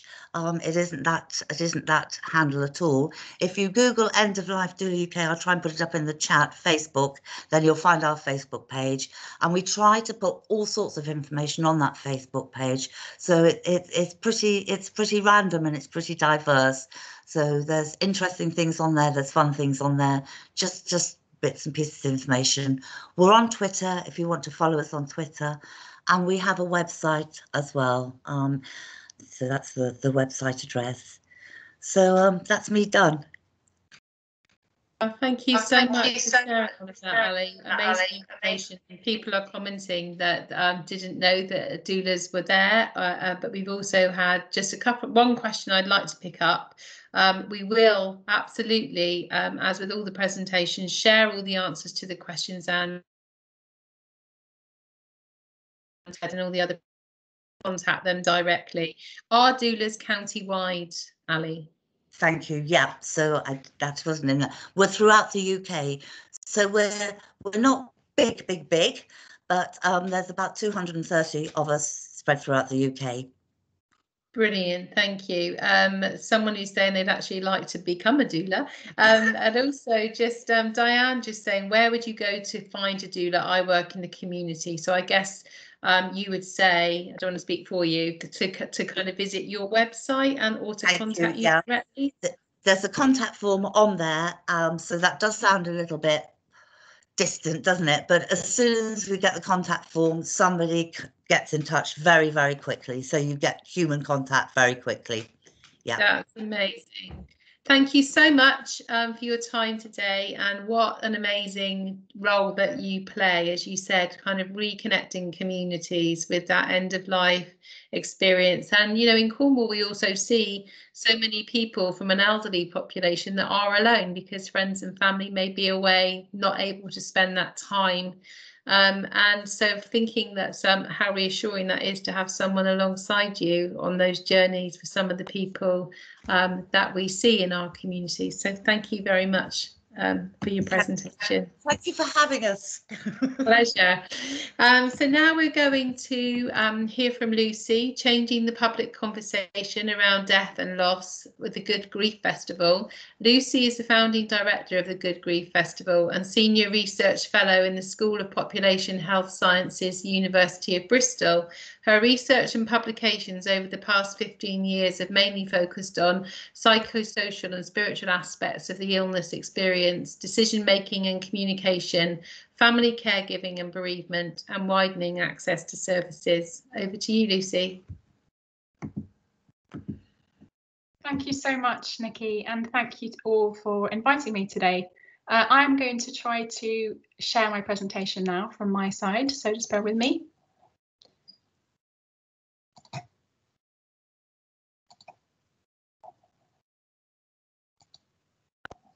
Okay, I hope you can all see that. I can't now see you, but I hope that works for you all.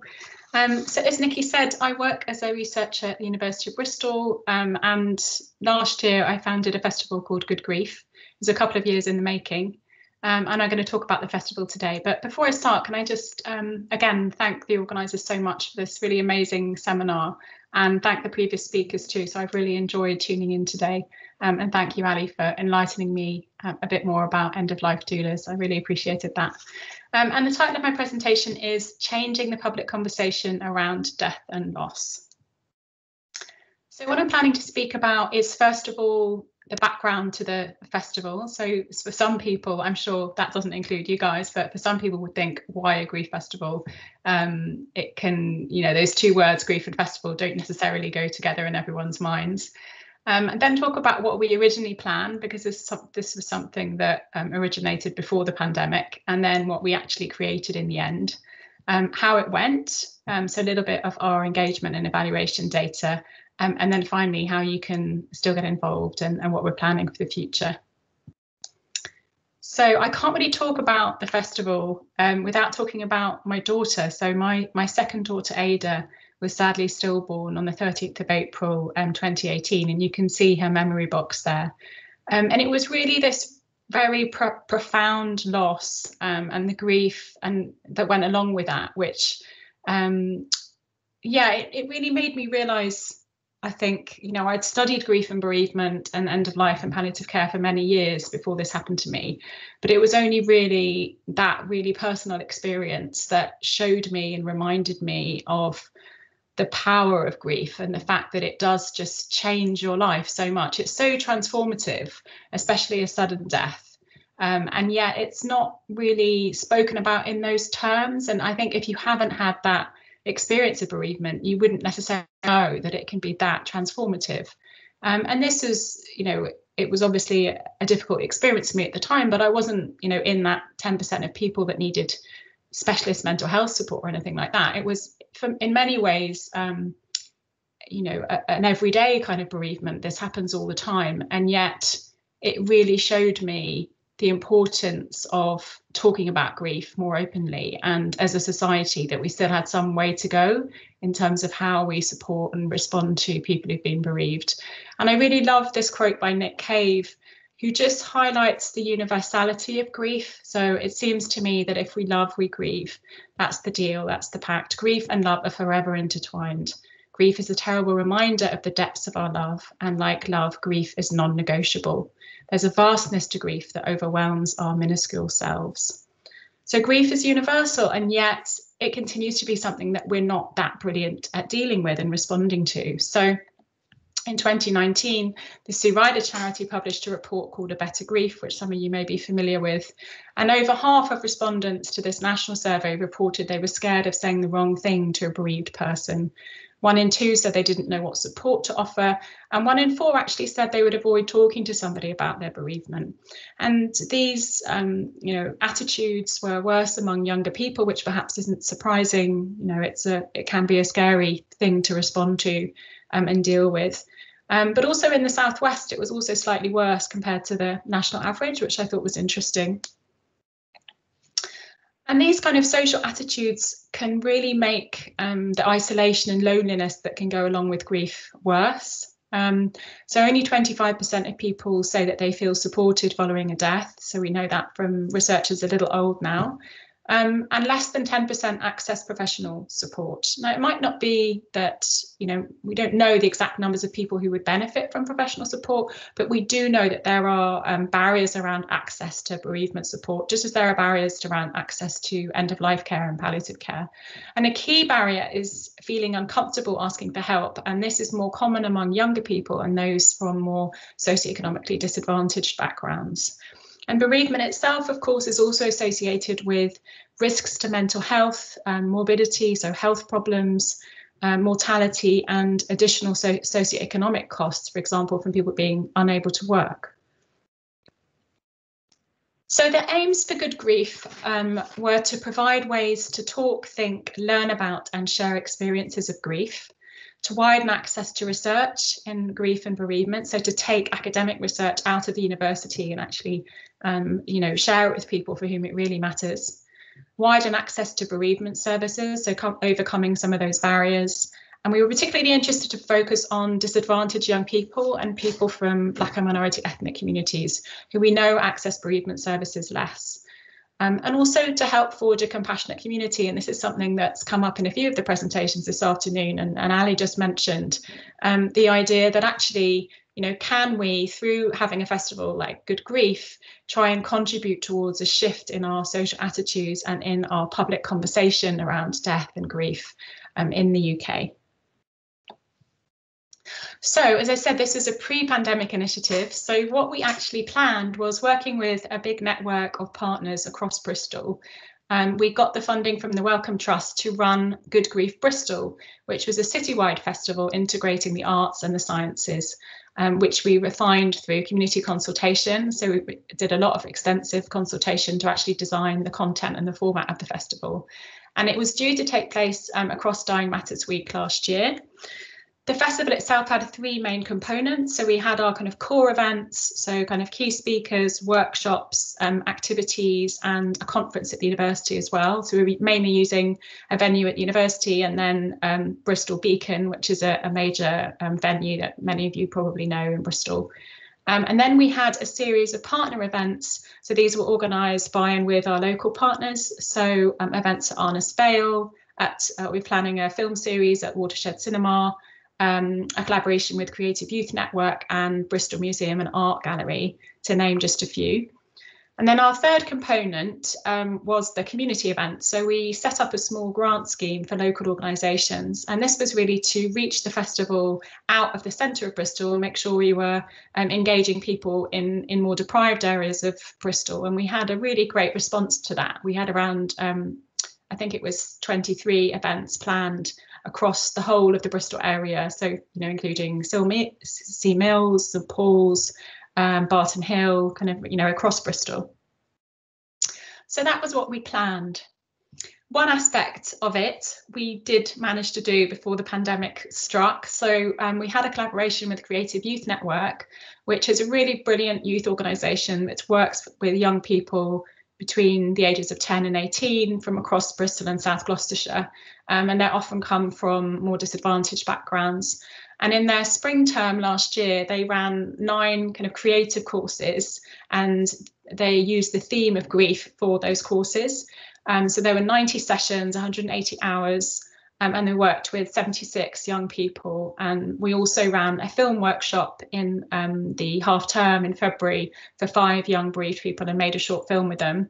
And if you go to that website there, you'll get these slides afterwards, but the Creative Youth Network has got a showcase of everything that was created during those creative sessions. And I think they're just, I was so impressed. You know, there's a whole range of different things from, you know, printmaking, drawing, films, animation, all sorts. So, you know, I do recommend taking a look at that. And then, of course, there was COVID-19 that came along. So at the time of, you know, the approach of COVID-19, we were in the process of, you know, registration was open. We were selling tickets to the events. We'd done all the programming, you know, everything was kind of fully underway. And then it came, you know, I think by the beginning of March, it became really clear, actually, you know, we need to make a decision now and, you know, decide to cancel the event or postpone the event. So we did go ahead and do that. And then, you know, my own research has become much more focused on bereavement during COVID-19. And I think what became clear very quickly was that there was actually even more need for the festival. So, you know, we've been faced, the whole of the human race has been faced with a mass bereavement event, and that's obviously played out in really tragic ways in the UK. So we've had, you know, over 128,000 deaths in the UK, and this is in addition to, you know, around 500,000 to 600,000 deaths which we experience every year in the UK. And everyone bereaved in the UK, regardless of cause, has obviously been experiencing their bereavement in really challenging circumstances of social isolation, of all the restrictions that have been in place, of difficult experiences of end-of-life care often. And there's an interesting paper by Verdery and colleagues from the States which suggests that each person that's bereaved, for each death, around 9 people are bereaved. And if that's the case, you know, we're looking at in the UK, you know, 5.6 to 6.5 million people being bereaved in these really challenging circumstances of the pandemic.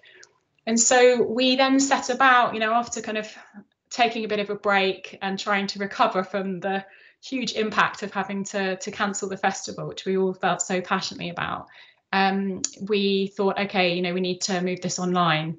And I think that was actually, you know, it meant we couldn't do certain things that I was really committed to and really wanted to do, like the community events. And we did lose some money in the course of having to change in that way. But actually, the response to running it online was really incredible. And we were able to reach far more people doing it online than we would have if it had run as a live event in Bristol. So how did we transform Good Grief? So it became a free festival. So we were selling tickets. I mean, they weren't very expensive tickets at all. And there were some free events anyway in the original plan for Good Grief. But I just thought it's not appropriate to be selling tickets at this time. So we made it a free festival. It ran in October. We also then, alongside it, we set up the Grief channel, which has become a sort of portal for all our events, all our Good Grief events. We were then in January approached by Marie Curie to run their online events for the Day of Reflection that they kind of spearheaded on the 23rd of March.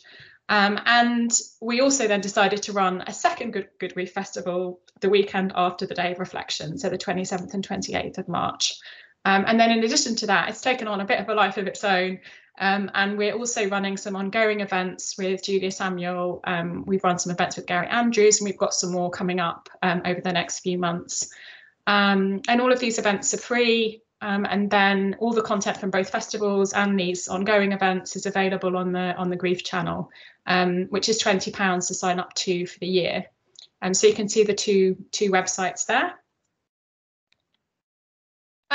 So what did we change? Well, we made it free. We also decided to make it shorter. So we had planned a whole week of events, and we turned it into 3 days.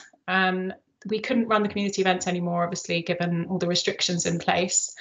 We went for shorter sessions and we tried to make it interactive. It is difficult when you're doing online events, but certainly in the October event, where we had a little bit more time for planning and things, we did have some kind of interactive workshops, which worked really well and were really popular.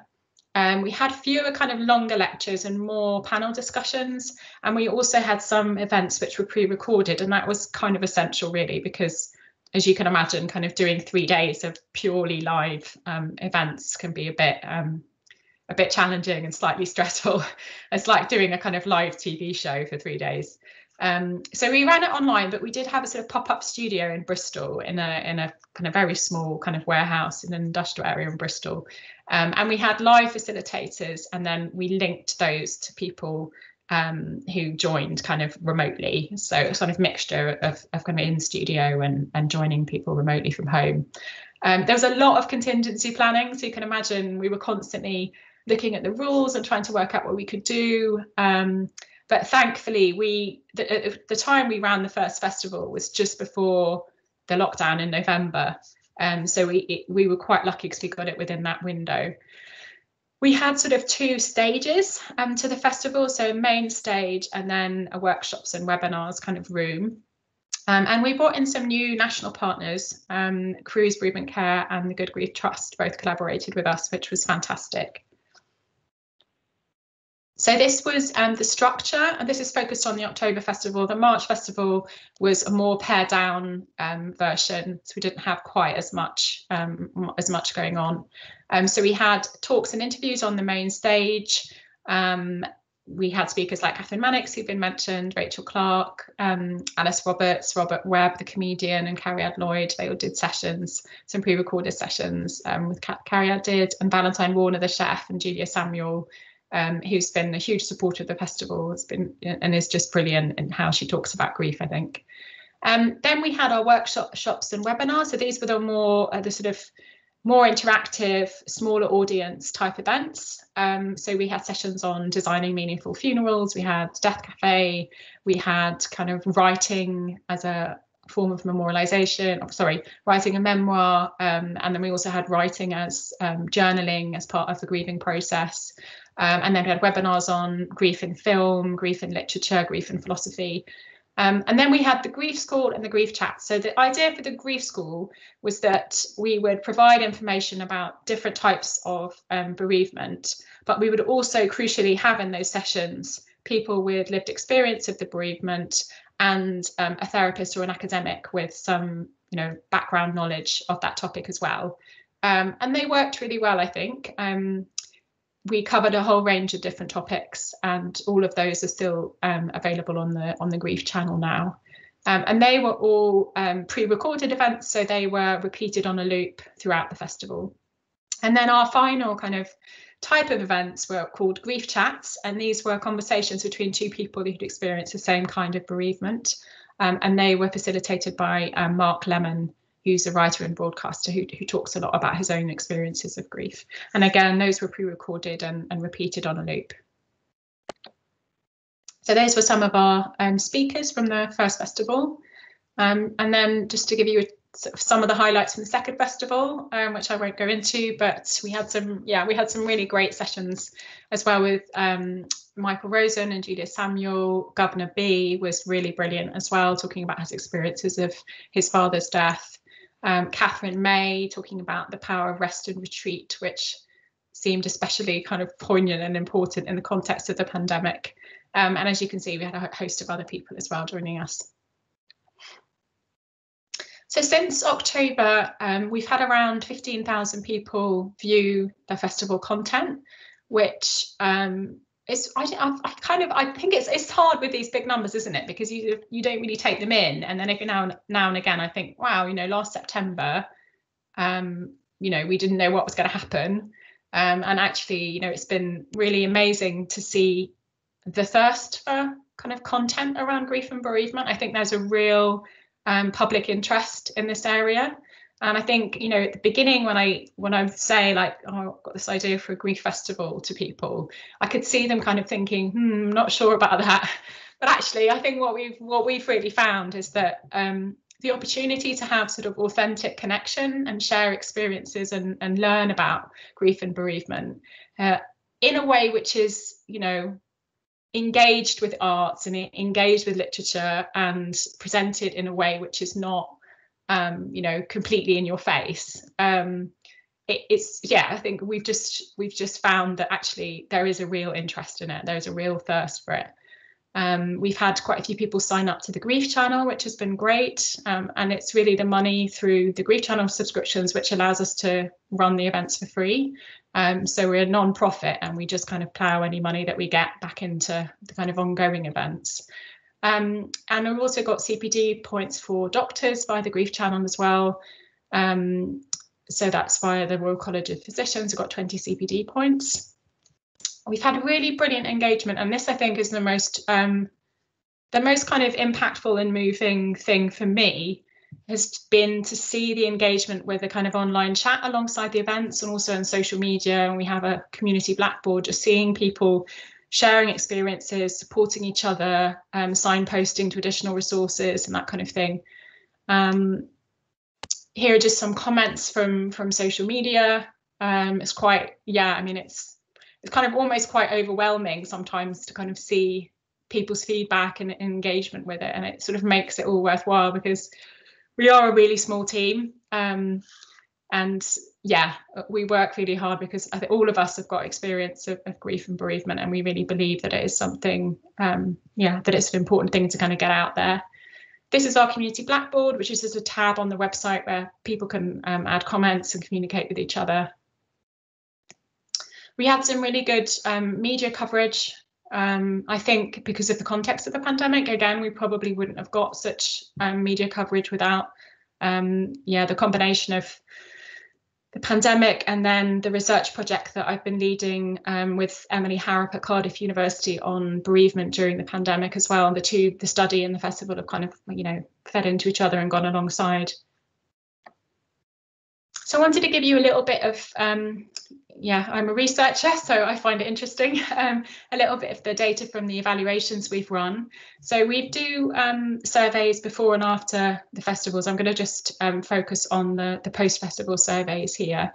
So after the first festival, we had 689 people respond and give feedback, and the second one, 543. We also ask 2 free text questions, so please tell us your suggestions for how the festival could have been improved, and is there anything else you'd like to say about the festival? And then we also worked with an independent researcher who conducted 4 online focus groups in November last year, and these were with 4 different groups of festival attendees, so the people that had come along to the festival, and it was really to find out more about their experiences and get feedback from them about how we could encourage more people from those particular population groups to come along. So we focused on older people, younger people, people from Black and minority ethnic communities, and men, partly because, as you'll see, we had far fewer men attend than women. We used data from the first festival evaluation to inform the second festival, and I'm writing this up for publication. Well, I should be writing up, I'll probably write it up in the summer, I think. So what do we know about who comes along to the festival? So, as I said, it's more popular with women. It's hard to know the exact numbers of, you know, the audience and how the gender split is in the audience, but in terms of the people who complete the evaluation survey, around 90% are women. So a really, yeah, very striking there. About 10% of our audience are from Black and minority ethnic communities, and this increased by about 2% from the first to the second festival. And I was really pleased. I'd love there to be, you know, an even more diverse audience, but we worked really, really hard and paid a lot of attention to the content of the sessions and also the diversity of our speakers and facilitators. You know, if people don't see people who look like them and speak like them and talk about things that they're interested in and that kind of chime with their own interests, then there's no reason for them to come along. So similarly with younger people, it's been harder to engage younger people. We had about 15% of the audience from under the age of 34, and it would be great to reach out to more younger people. So in the second festival and in forthcoming festivals, we're going to continue to work with a number of kind of young people ambassadors that we've got on board. The proportion of people in the older age group, so age 65 plus, increased from about 20% in the October festival to 25% in March. Over half of the people who attend Good Grief are members of the public. 77% attend to learn about grief and bereavement, 52% to be inspired, 49% to feel part of a like-minded community. Just to say, so, you know, half of the people attending were members of the public. I think the other categories were things like bereavement counsellor or clinician, academic, doing research in the subject, teachers, but a real mix. And of course, everyone is a member of the public as well. But I think it's just important to know that we're not just reaching people who are already in this field, which I think is important. I think a lot of bereavement counsellors have really appreciated the resources and the opportunity to kind of attend some of the sessions, especially with, you know, psychologists and academics. But a lot of the people who attend, you know, because they've been bereaved. So 94% of the people who came along had experienced a bereavement at some point, and about a third within the last year. And about 10% of the people attending come from outside the UK. So this is obviously very pleasing as a researcher. So 89% rated the festival excellent or very good, which was brilliant. And in the second festival, we actually managed to get that slightly higher to 92%, which is obviously just really heartwarming. You know, when I came up with the idea for this festival initially, and then subsequently to that, you know, we developed it hugely with a big group of collaborators.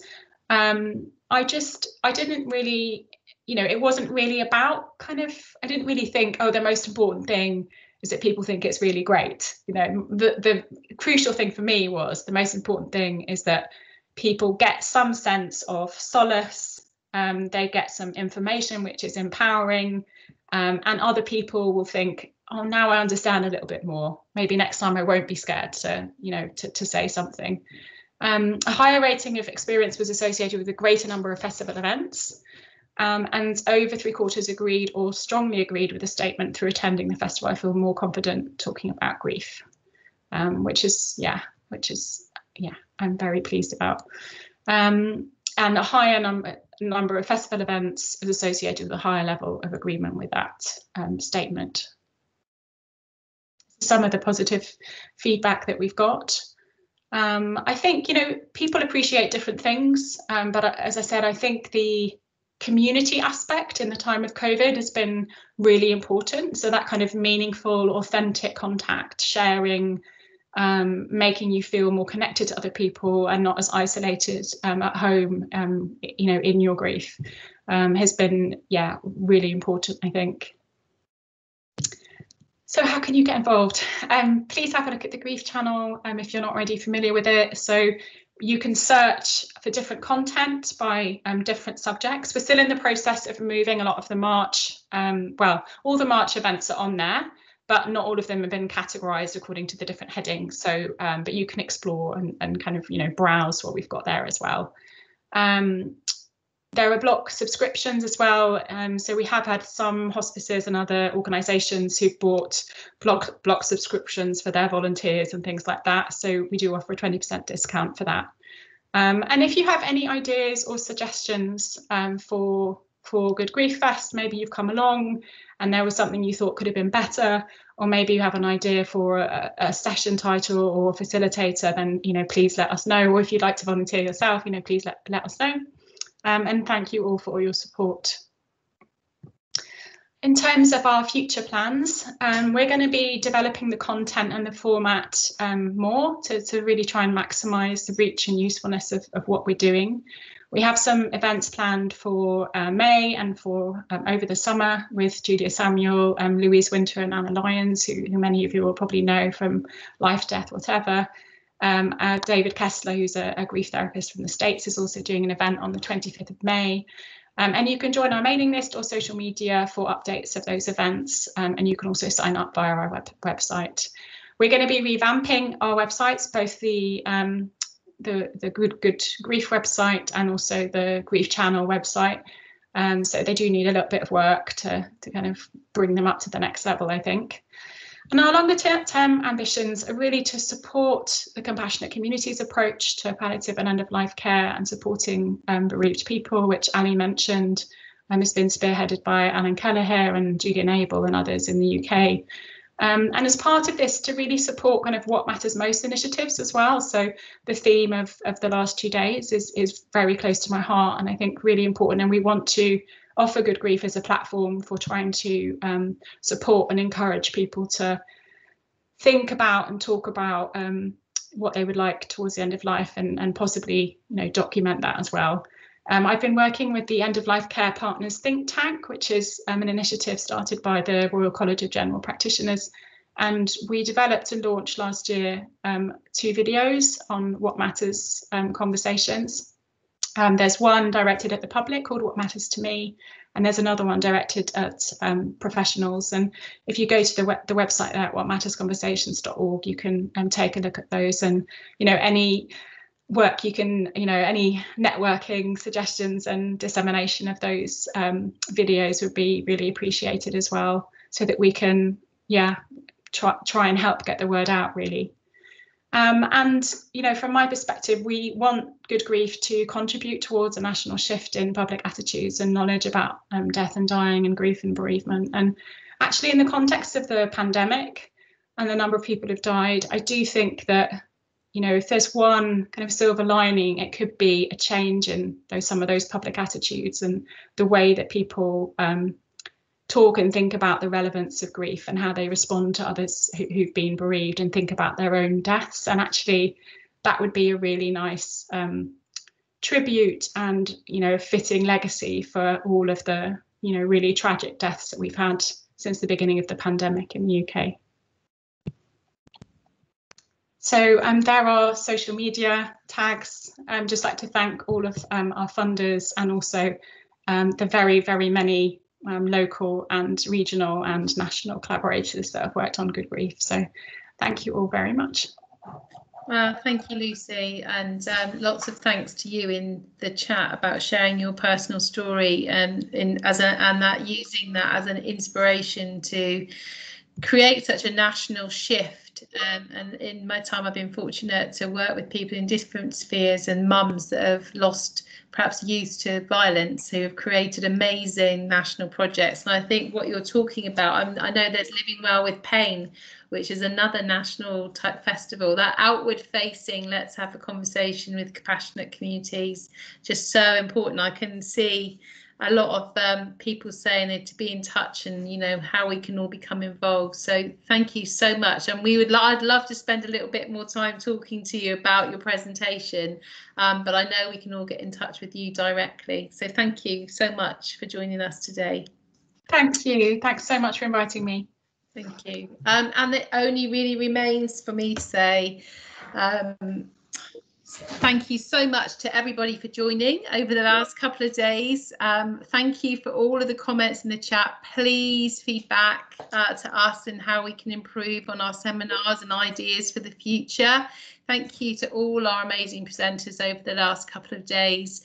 To the community hospice team down there in Cornwall, that absolutely, I mean, the work that goes into creating it, and just that energy and enthusiasm. It's always an absolute honour to chair these events. So thank you. You will receive all of the information, links to the presentation, and the CPD certificates will all be available to you. And as we've said all the way along, if you have any questions for any of the presenters about the mind-blowing, amazing pieces of work that are going on, then please, you know, get in touch. And thank you very much. Have a great rest of Thursday and Friday and weekend. Thanks, everyone. Thank you. Bye-bye. Bye. Thanks. Bye.